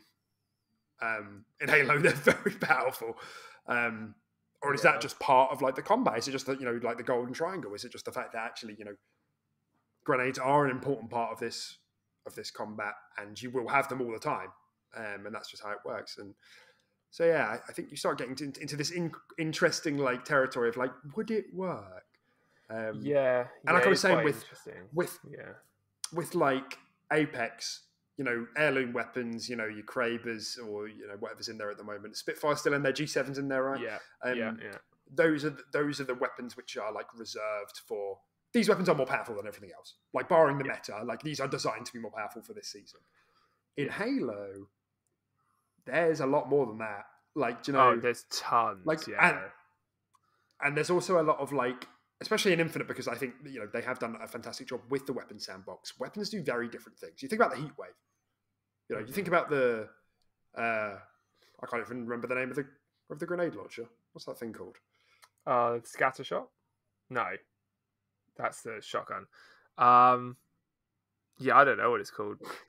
Compulsion cannon or something? Compulsion cannon. I like it though. It's called something. Yeah, anyway, what we're talking. The one where it has like a gravity graviton effect, and you can bend. So like, there's a lot of weapons that like plasma pistol. There's a lot of weapons that have a lot of utility, and then there are a lot of weapons which are like designed to be overtly powerful, like wandering around a BR with a one-shot headshot sniper rifle, a rocket launcher, an energy sword. Like, some of this stuff, it sounds good. Like, to be honest, I think when you start thinking about it, like, you can have a lot of fun with that, can you? And then you start throwing like equipment into the mix. Like, how does that start to work? And I think that could work. I think it could work, I guess, would be my answer. Like, in terms of like a traditional BR with a couple of Halo twists. I think so. Yeah. And do you see it as your standard 3v3 or like a 4v4 or? I mean, and would it have its game modes like Apex where you can queue as a 3, you can queue duos or anything like that? Will they give you options to change it up? Because I think Warzone standard is 4-player squads, isn't it? I don't think they do 3-player squads. Oh, was it? I think it's I think in my head it was for Warzone. in my head it was 3, but you might be right. I'll fact check. But there is, I mean, you'll see on some of my notes a bit further down. It seems like there are options here for duos, trios, and quads. That seems to be what is happening, but obviously none of this is confirmed, and that could mean really anything. And I suppose while we're on this topic, because I think this one is more easy to imagine, maybe actually, I don't know. But was that the idea that they're saying that this is targeting? This is like meant to bring people in. This is meant to be your casual mode. You know, a lot of people have said that arena can get quite sweaty, which is like fair enough. B2B is a bit looser, but generally the games are quite good. Like you have a lot of close games in Halo Infinite, and that's how it goes. This is meant to be in more casual mode, and like how I think a lot of definitely Apex, it's quite like an intense BR. Like it's it's like hyper competitive, in the same way that I think Halo Arena is like quite hyper competitive. Mm-hmm. How do you feel about a more casual BR? You know, you've got things like the sandbox, you've got like warthogs flying around, you've got people fighting over banshees and wasps. You know, I think one of the things that I think makes this very, very cool is that I can't imagine vehicles in Warzone pissed me off. Vehicles in PUBG pissed me off. Yeah. Generally, we're not like vehicle people that much, I don't think, in FPS games, but Halo is one of the few games that I'm like, it's quite fun to actually get in a vehicle. I think that would work really well. So overall question to you, what would you think of like this idea of like a hyper casual BR that's like really focused on the sandbox and vehicle, not focused on it, has all these elements? I think it's quite a cool idea, as long as it just doesn't feel like that. It's a very hard line to draw between it being competitive and being fun, because like so many people, depending on the player you are, will just find it really irritating and feel like it's wasting their time.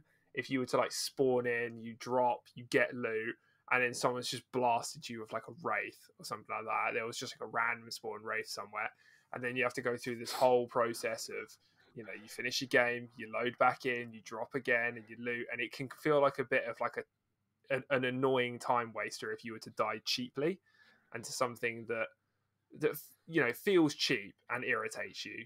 Like that whole like, oh, why don't you just 1v1 me, bro? That sort of feeling, like get out of the vehicle, stop cheesing it, sort of thing. I think that would be the main issue with it. And then the flip side to that is, if you don't make vehicles powerful, then they're just going to be boring and no one will use them, and it just won't work. That part of the BR will become flat. It's really hard to sort of draw that line. And I mean, speaking as someone who basically only plays a competitive BR, I've never had any experience with a casual one.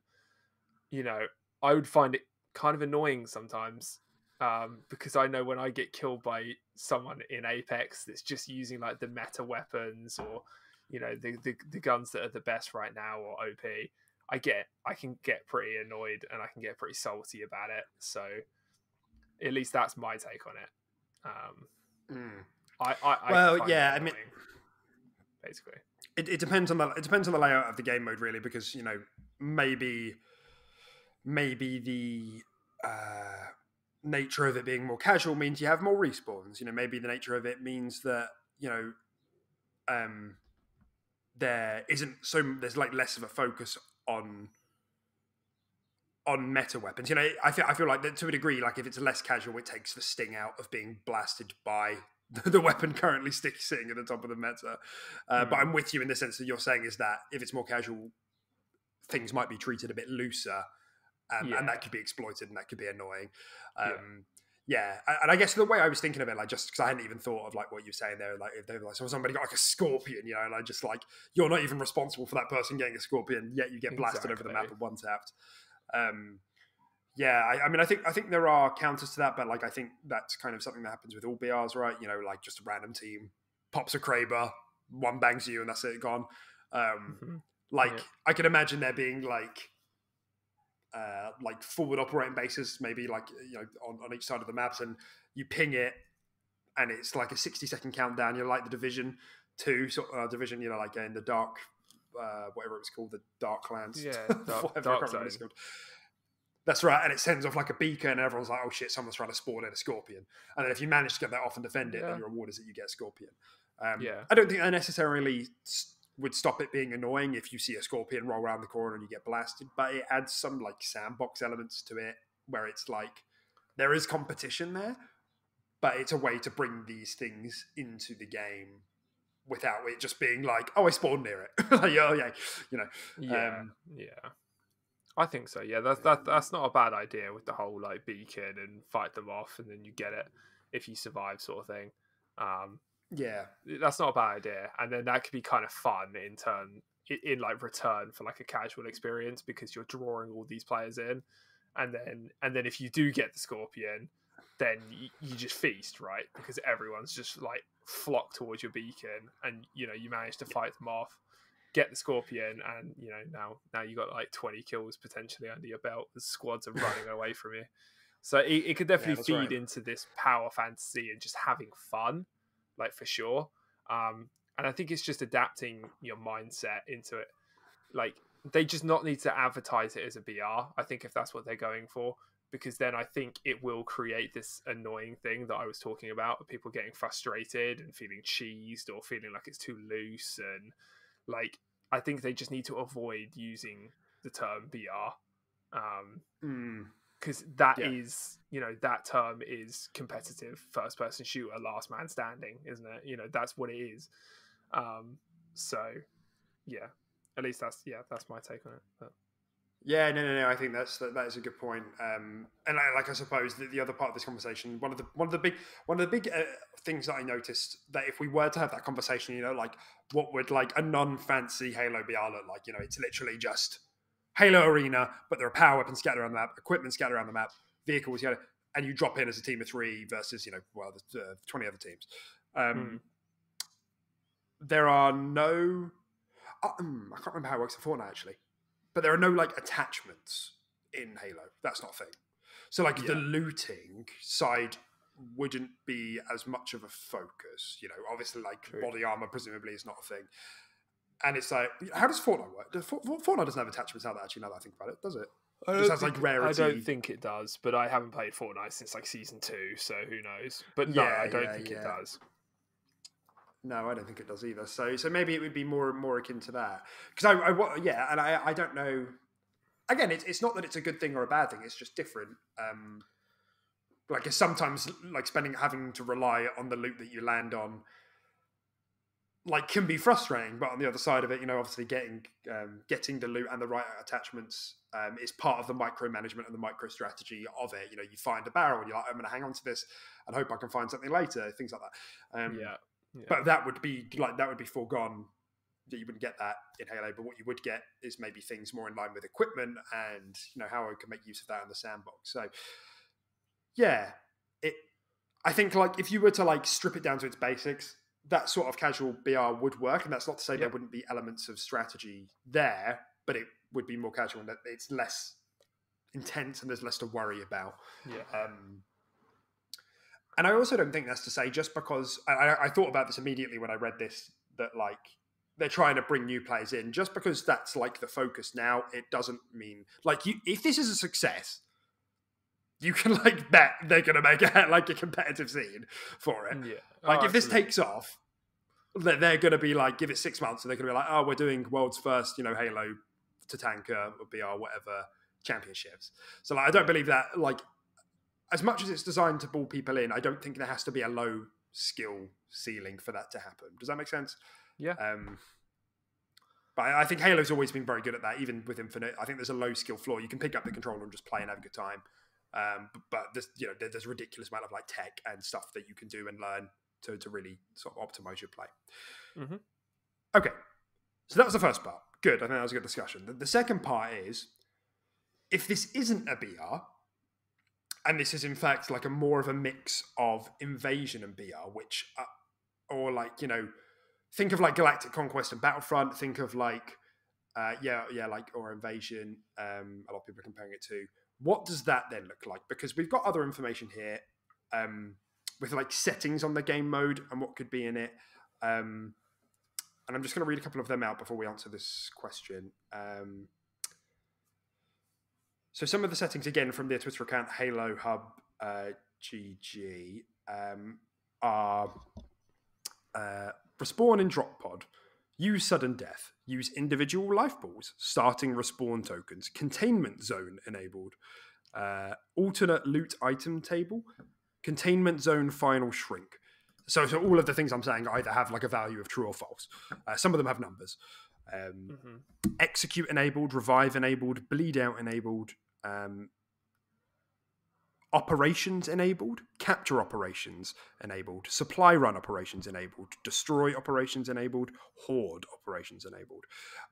And there's been a lot of strings that I've seen that have indicated that there are like, there's either a lot of different operations and side objectives, or there's like, you like move through it. Like when I say galactic, what did I say it was? You know what I'm talking about from Battlefront. You know, you move, you like push through the ship until you get to the final one, destroy the core. Yeah. That makes it very much sound like that as well. But that's just like a then game mode. That's just right. Exactly. So like, what are we talking about? Because there's also information here that suggests that there's duos, trios, and quads. So like, what is this game mode? Duos, trios, and quads.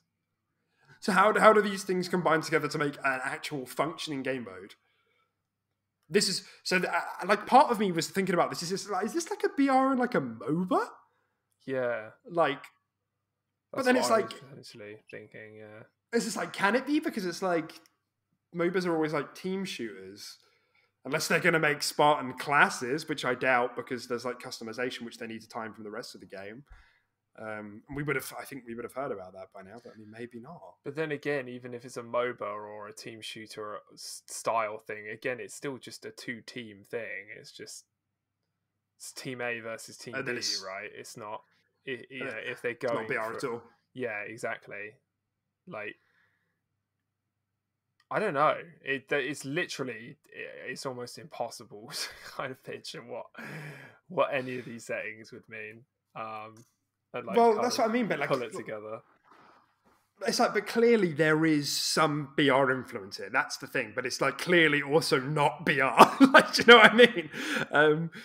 Yeah, bleed out. Also, you know, it's like people can get downed and be rezzed. You know, obviously that's the thing. It's not just elimination. It strikes me as like there's like a bit of Trials influence here, like Trials of Osiris, and the fact that like respawn tokens, is that like, so for your team you have a limited number of respawn tokens, and if you die you just spawn on your team, like maybe you drop in at the beginning but you have a limited amount of respawns as a team. Maybe this is just like expanded multi-team, you know, so instead of like 4 teams of 3 we're talking like, you know, 10 teams of 3, so it's not like massive like or big like Apex, PUBG or Warzone is, but it's that but with side objectives, and objectives get you points. You know, or maybe they give you access to better weapons like Warzone was in Halo 5. Warzone? Yeah, Warzone Halo 5. Yeah, I could see that potentially working. Yeah, it just drops you all on part of the map, and you just go and do like PvE objectives and get loot and buff yourselves, and then just meet other squads, so that's right, and take them out. Yeah, well, you start getting into the territory of like, oh, actually, hang on a minute. BRs haven't done this before. So what is this? You know, like what BR has objectives? It's not. The objective is to be the last squad standing. So like, are we playing for points? Are we playing for kills? Or are we trying to survive? Like, what is it here? So like, that's the, you know, those are the questions that start coming up. And I suppose that is like what makes a BR, right? It's last squad standing. Yeah. And if it's that, then I have to imagine the objectives are like, they afford you maybe more respawn tokens, maybe better weapons, maybe access to vehicles like we were talking about. I mean, stuff like that does exist in Warzone to an extent, but, you know, it's the ultimate goal is to still be the last squad standing. But there are side missions and objectives that can earn you cash, so you can buy like loadouts of fully kitted weapons and all that sort of stuff. Like that's a thing in Warzone. So you can basically just deck yourself out to help you be the last squad standing. So that sort of stuff, and like as you were just mentioning, you know, that does exist already. It doesn't exist in terms of doing it through like a PvE objective. like clearing out a camp of enemies or taking out like a mini boss, while another squad is also trying to take out that mini boss too. So it's like, you're trying to focus on PvP and PvE to get this reward. And again, that starts to feel a bit MOBA-y, right? Like the Fire Giant dance and the Gold Fury dance in Smite, all that sort of stuff. It seems like an amalgamation of just everything. And I feel like it would be pure chaos. What I'm picturing in my head is pure chaos. Right. But this is what I mean. So it's like, we managed to squeeze out like a reasonably refined vision of what a Halo BR could do, and we're like, yeah, that could work. I think that could be cool. And then you start incorporating these elements, and you're like, what are we talking about here? Because like clearly there's some other stuff going on here, and so when we start looking at the bigger picture, we zoom out to the previous conversation we had. This has been in development for 2 years. This either they really struggle to find like a compelling reason to like give Halo a BR, which doesn't strike me as the truth, because 343 have been very like transparent that there isn't going to be a BR in Halo. Okay. Sometimes companies say that and PR says things that they don't mean. So not impossible. Or they've been prototyping the ever-loving hell out of this to like make something which feels like Halo, which brings in other audiences and which kind of works, and they finally landed on something which clicks. Because you don't sit on a single game mode for 2 years without finding some degree of success. So I kind of feel like we are looking at something wholly unique here. Realistically, it probably is a mix of Warzone and BR to some degree. How that's going to work, I don't know, because Infinite doesn't have rec packs. In terms of like the loot and stuff. Well, I was saying like I was thinking like the capture, operation, supply run, destroy, all those sort of things where you can have them enabled or not. Maybe that's just like the types of missions that you can find on the map when you spawn in. Like the types of things you can do to reward yourself with points that you could spend at a loadout station, similar to Warzone, right? Where you could go into these areas and use your cards to deploy things and buy weapons and stuff like that in game. Maybe it's done through like a point system that you earn by completing operations. You spawn in things. I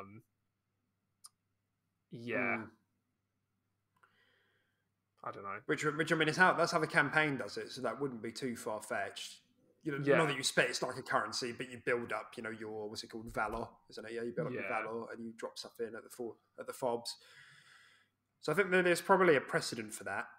But then it just starts to become a question of how does that work if there are, for the rest of the notes, if there are 20 teams of 3 or 25 teams of 4.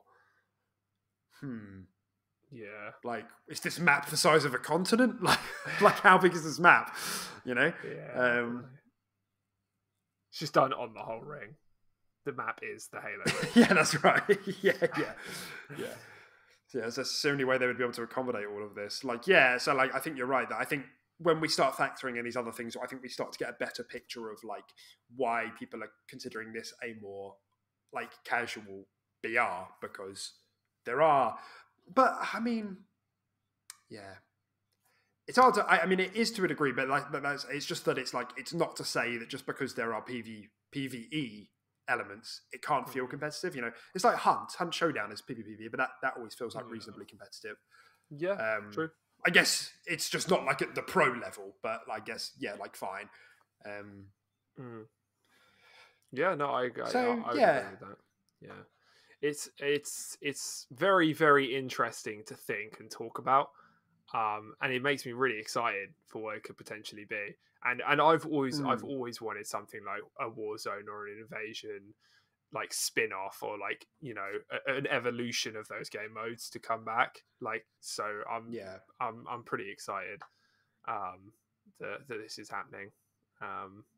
But just really cool overall, I think. Yeah, absolutely agree. And I think there is something probably you know, like we said loads of times, there's something quite like magical about, I think, the energy that like BTB can bring about. And I think once you kind of like cut the fat off the size, like it's like taking the magic of a BTB but condensing it into like more intimate battle royale teams, you know? Yeah. Does that make sense? So, you know, instead of having like 6-person, 7-person teams, which is like, you know, a lot of chaos and fun in and of itself, but then like shrinking that down and having like a little bit more strategy and being like, okay, you know, I think there's something quite appealing about that like Arena doesn't quite hit it because you're not like, there are power weapons but there's very rarely like vehicles, and there's not usually enough to like coordinate. But having like somewhere in the middle of BTB and Arena where it's like in the sense of what your team is, and you have strategy to try and move around the map, take out teams, secure vehicles, and you know, like having a Warthog in BTB is a bit crazy because, and maybe this is just infinite balancing, I don't know, but because you have a whole team trying to shoot you down, like it's very hit or miss whether you have any success.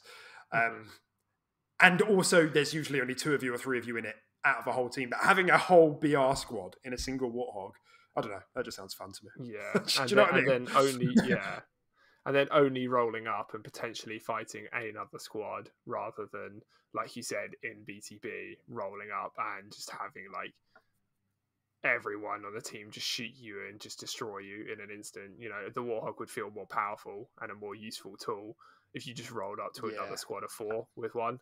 Just sort of, no, I agree, and it sounds fun as hell, like for sure. Like you can imagine like some really fun moments there, couldn't you? Like you manage to secure yourself a Warthog, you fly yourself over a cliff, you see your team, you splatter one of them, one of you chucks a plasma out the passenger seat, and then you all jump out and like just punch the last guy to death. Like, you know, do you think I think some of that Gatling Warthogs and stuff like that, or do you think they'd be like Razorbacks? I think so. Do you think they'd have weapons? I imagine they'd. Yeah, I'd imagine they'd be both. Because I mean, I think can't the Razorback fit more people in? Like, so if you're playing quads, for example. Yeah. That'd work. Yeah. Yeah, exactly. So, yeah, I'd like to think both. And you know, as of right now, the vehicle sandbox for Infinite is like not that great. You know, there's like gun gooses and there's Warthogs and there's choppers which need a bit of balancing. I think they are getting a bit of balancing. Banshees as well are. But there's things like missing things like favorites like Falcons. You know, like that'd be great. Yeah. You know, 2 guns on the side and a pilot and like more group vehicles. I think would start to enhance that experience more and more. But that's when we're talking about the future of Infinite. This is what we mean. Like this stuff will only get enriched and enriched as the game goes on. And if the bones for this game mode are good, then that's very exciting. Like if it looks good, it looks like it somehow all works. Still feels like a Halo sort of shooter. And you know, we know the shooting feels incredible already, and the sandbox feels fantastic. So if that all works together, then I think, like you said, that starts to become very, very exciting. Yeah, absolutely. Yeah, and it's just I could even just picture like really funny moments of just like wiping a squad, like they like rocking up or doing drive-bys in like a Warthog, and like I just like grapple the driver inside the Warthog and then just drive the rest of their squad off the cliff or something.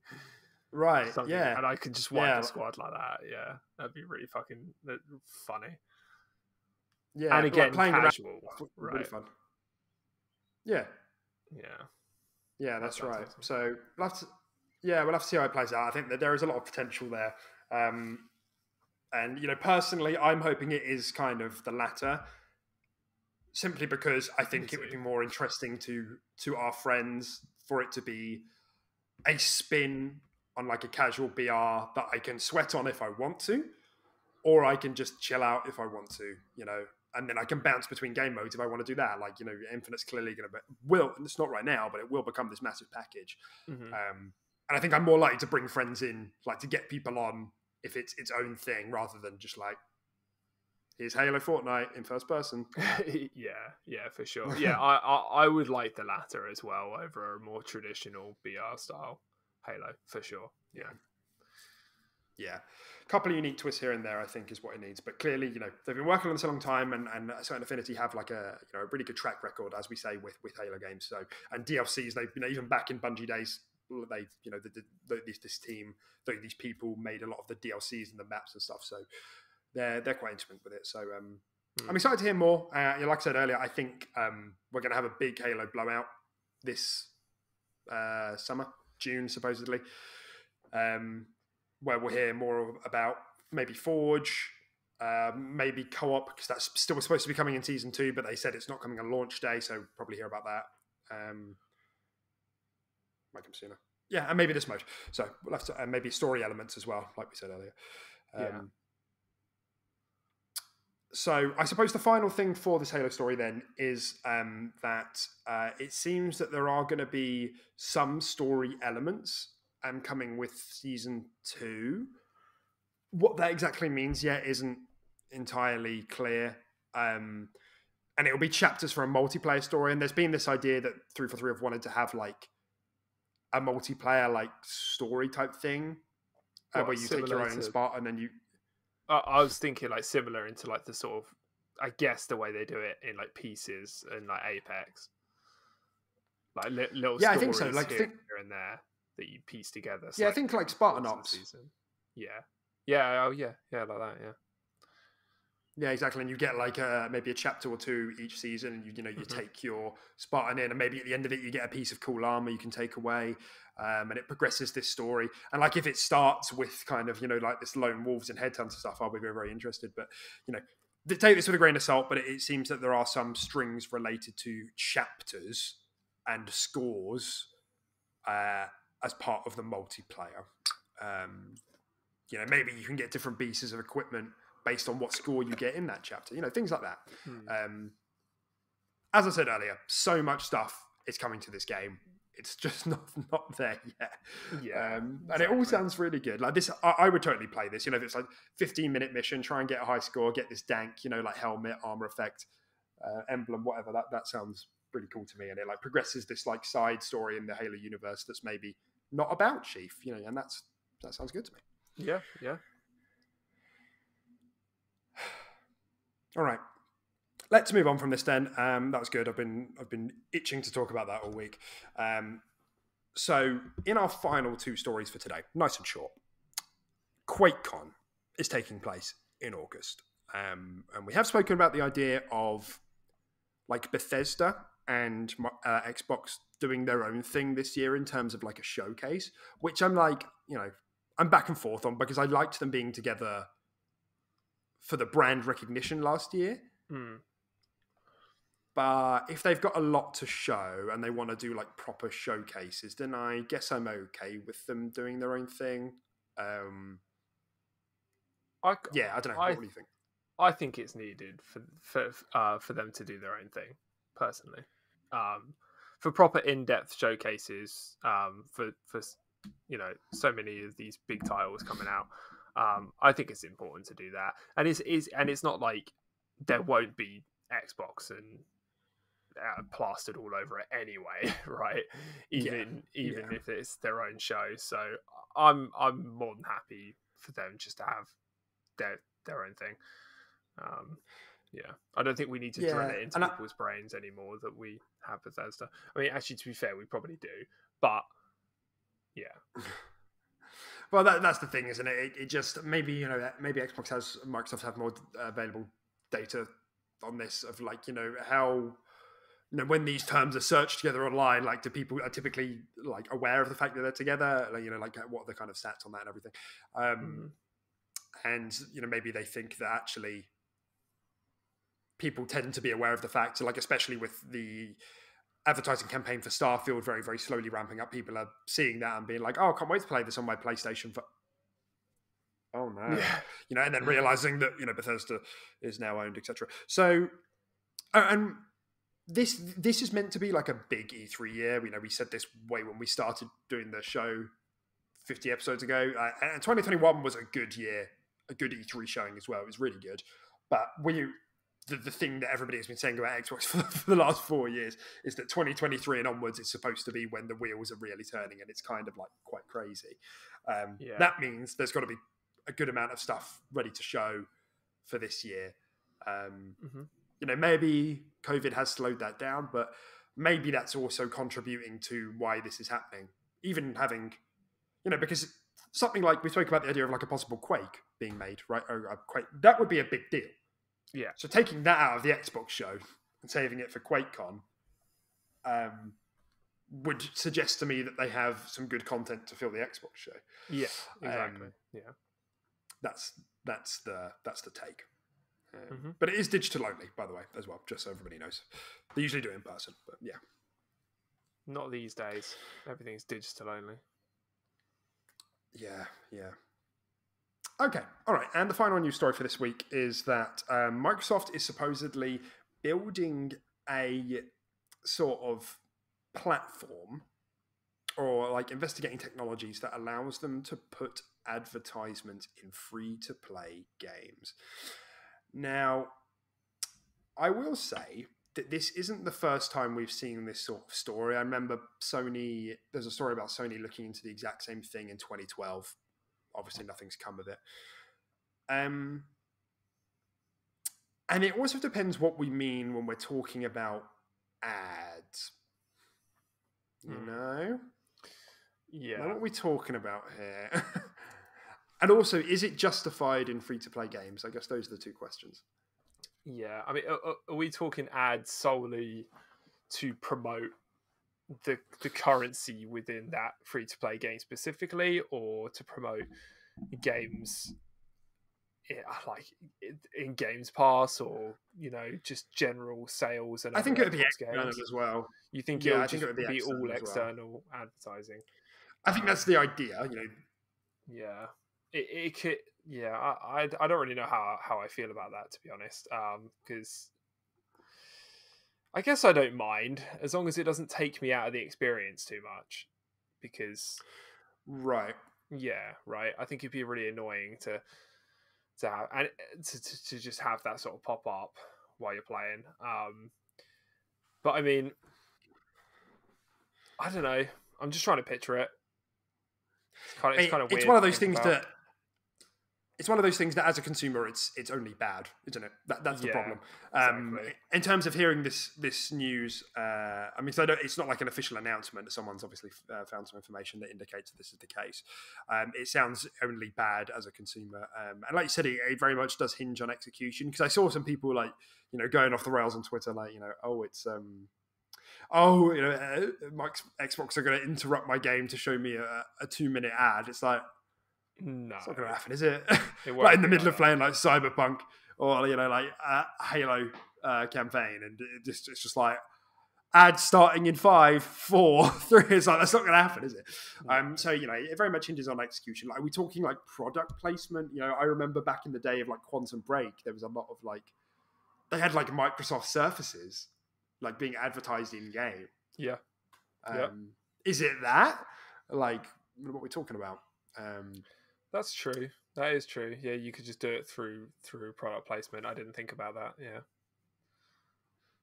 And Death Stranding was infamous for they were obsessed with Monster in that game. I don't know if you've seen that. They've loads of Monster energy drinks in that game. I have everywhere. Yeah, I have seen that. Yeah. Well, I don't know why, but so this isn't that's. Yeah, that sort of advertising isn't, unheard of. And these things haven't gone anywhere in the past, before. But, if you look at other markets, free-to-play stuff tends to be rammed with adverts. Yeah. Now, you could say, well, that's different because you're playing for Xbox Live Gold and, you're already, you're paying for stuff. So maybe that shouldn't be the case. But then there are some people, you now don't need Xbox Live Gold to play free to play. Mm-hmm. Whereas, you download a free to play game on your mobile phone and you actually are interrupted every level to watch an advert. Yeah. So that's, I guess where it starts to get tricky. Maybe it's is it a pick your poison sort of deal of monetization? We either ram this with transactions or we ram it with loot boxes, or we put ads in it. Yeah. Yeah, that's true. I mean, again, all arguments are based on how tastefully it's done, whether it's loot boxes, ads, or the other thing you said. I can't remember. Yeah. You said three things. Because I don't have an issue with loot boxes or cosmetic items being in the game, as it's something to chase. It's something that's, I don't know, fun. And it adds to the overall game experience, where something like an ad pop up that I have to like click off, or just being shown an ad while I'm playing, or for whatever reason. I don't think it will be as obstructive, at least the way I'm thinking it, as obstructive as like a mobile advertising, Yeah. or like a YouTube advert coming up or anything like that. I don't think it will quite be to that level. But I prefer the sort of systems we have now, and loot boxes and all that sort of stuff over the ads personally. If they wanted to Yeah, make that's the the money. thing. But then that requires dev work and in-house work. They got to make the skins, they got to do the loot boxes. That does require development work to get money back. Whereas just saying like, hey, you can advertise our product here, that doesn't require any manpower from the developer standpoint to actually get that done, when they're still getting money in through that advertisement. Yeah, exactly. Yeah, I think, and that's the thing. I think there is a more nuanced conversation to be had here. That that isn't ads are bad. I think if you had, because a lot of people out there, really, really hate monetization that isn't like traditional. That isn't just your upfront £70 game, and even that's like getting a bit shaky because £70 is like ridiculous, or 65 or whatever, $70. Mm-hmm. And to those people, if you're one of those people, one of our listeners, one of our dear listeners, I guess my question to you is, would you, like, if you had the option, like, we've got to be realistic, they're looking to monetize and we can't change that. Would you choose to keep microtransactions in the game, or would you like that to all be available as part of the base game, but there are product placements all over the game? Like in game, on billboards, and like Tim was saying, that degree of intrusivity is up for debate. But is there a level of intrusivity that you would settle on to have no microtransactions and all the unlockables are just in the game and it's all earnable, etc., etc.? Because that tends to be like the Valhalla that people like tend to go for. Yeah. Or if product placement isn't possible, would you like a boxed advert on the menu of the game, just like down in the window where there's like usually scrolling UI updates, or would that be again too much? So like these are considerations, I don't think, and none of them are good for us because it's additional monetization, but Yeah. I think sometimes you have to be realistic in weighing up what would you be preferred if they're looking to make money. And unless you want to kind of revolt and say stop making money, which you're obviously welcome to do, but I just don't think you'll move the needle. Yeah. At the end of the day, it's a question of like settling, right? I think that's what it comes down to. You're never going to have your what's the ideal compromise scenario. Yeah, there's always going to be compromise. Yeah, it goes both ways. They have to make money. It's whether you like it or not. So yeah, no, I agree. It's a tough. So it's that's a tough call. It's a tough call. Definitely. So that's the thing I'd like encourage everyone to think about. Like, what degree of intrusivity would you be okay with as a trade-off for removing other things from other monetization models that you don't like? And I know some of you are probably sitting there going, "Oh, well, Elden Ring just came out and it didn't have any monetization." Well, okay, like, yeah. It's not a service game, though, is it? Yes. And so some companies aim for wider profit margins than others. And I guess, you could criticize the profit margins that they're going for. But hey, look, it's unfortunately the way that it is. It's another discussion. But yeah, so that's kind of the question. But honestly, hopefully it doesn't go anywhere unless there is any, like you said, like tasteful solution that actually does have a tangible benefit for me. Yeah. Hopefully that's what, because ultimately, but that's the thing. I just can't see them. Sorry, I'm dragging this out longer than I should, but I can't see them bringing in any more money from advertising than they could do through microtransactions. I don't feel like that's possible. No, probably not. But then, microtransactions, like I said, do require dev power as well. It requires work. So there is the trade-off. Yeah, that is on true, I that suppose. too. You know, if the work hours go into creating these things to then be sold, and that all factors into the overall revenue and how much they're making. Well, you'd have And you thought could they'd still be also made. argue. It's just they would be. I was going to say you could argue the fact that that development time could be spent just building the core game rather than having a team dedicated to building cosmetics and microtransactions and all that. Everyone could just build a core game and then you just chuck ads into it. You might get a better overall game, but it just adds ads everywhere. Yeah. I mean, yeah, we'll have to wait and see. I mean, it might be one of those things that it's like, if you subscribe to Games Pass or Xbox Live Gold, you get no ads. But if you don't, then you'll have to put up with some ads here and there. Yeah. Yeah, I could potentially see that. Yeah, like I said, hopefully it doesn't go anywhere.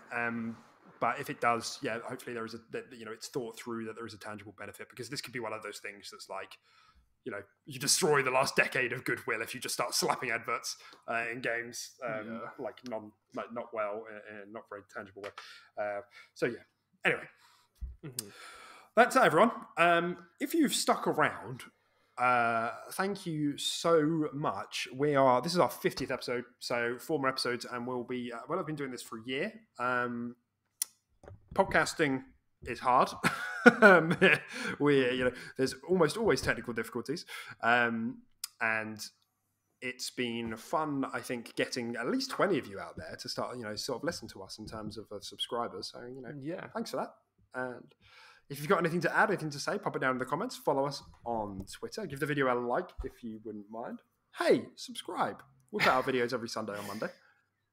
Sometimes. But other than that, Tim, anything to add before we wrap up for today? No, that's everything. Happy Easter, everyone. Happy Easter. Have lots of chocolate if you're into that. Yeah. And we'll catch you next week for more jibber jabber. Jibber jabber. Yeah. Bye. Bye.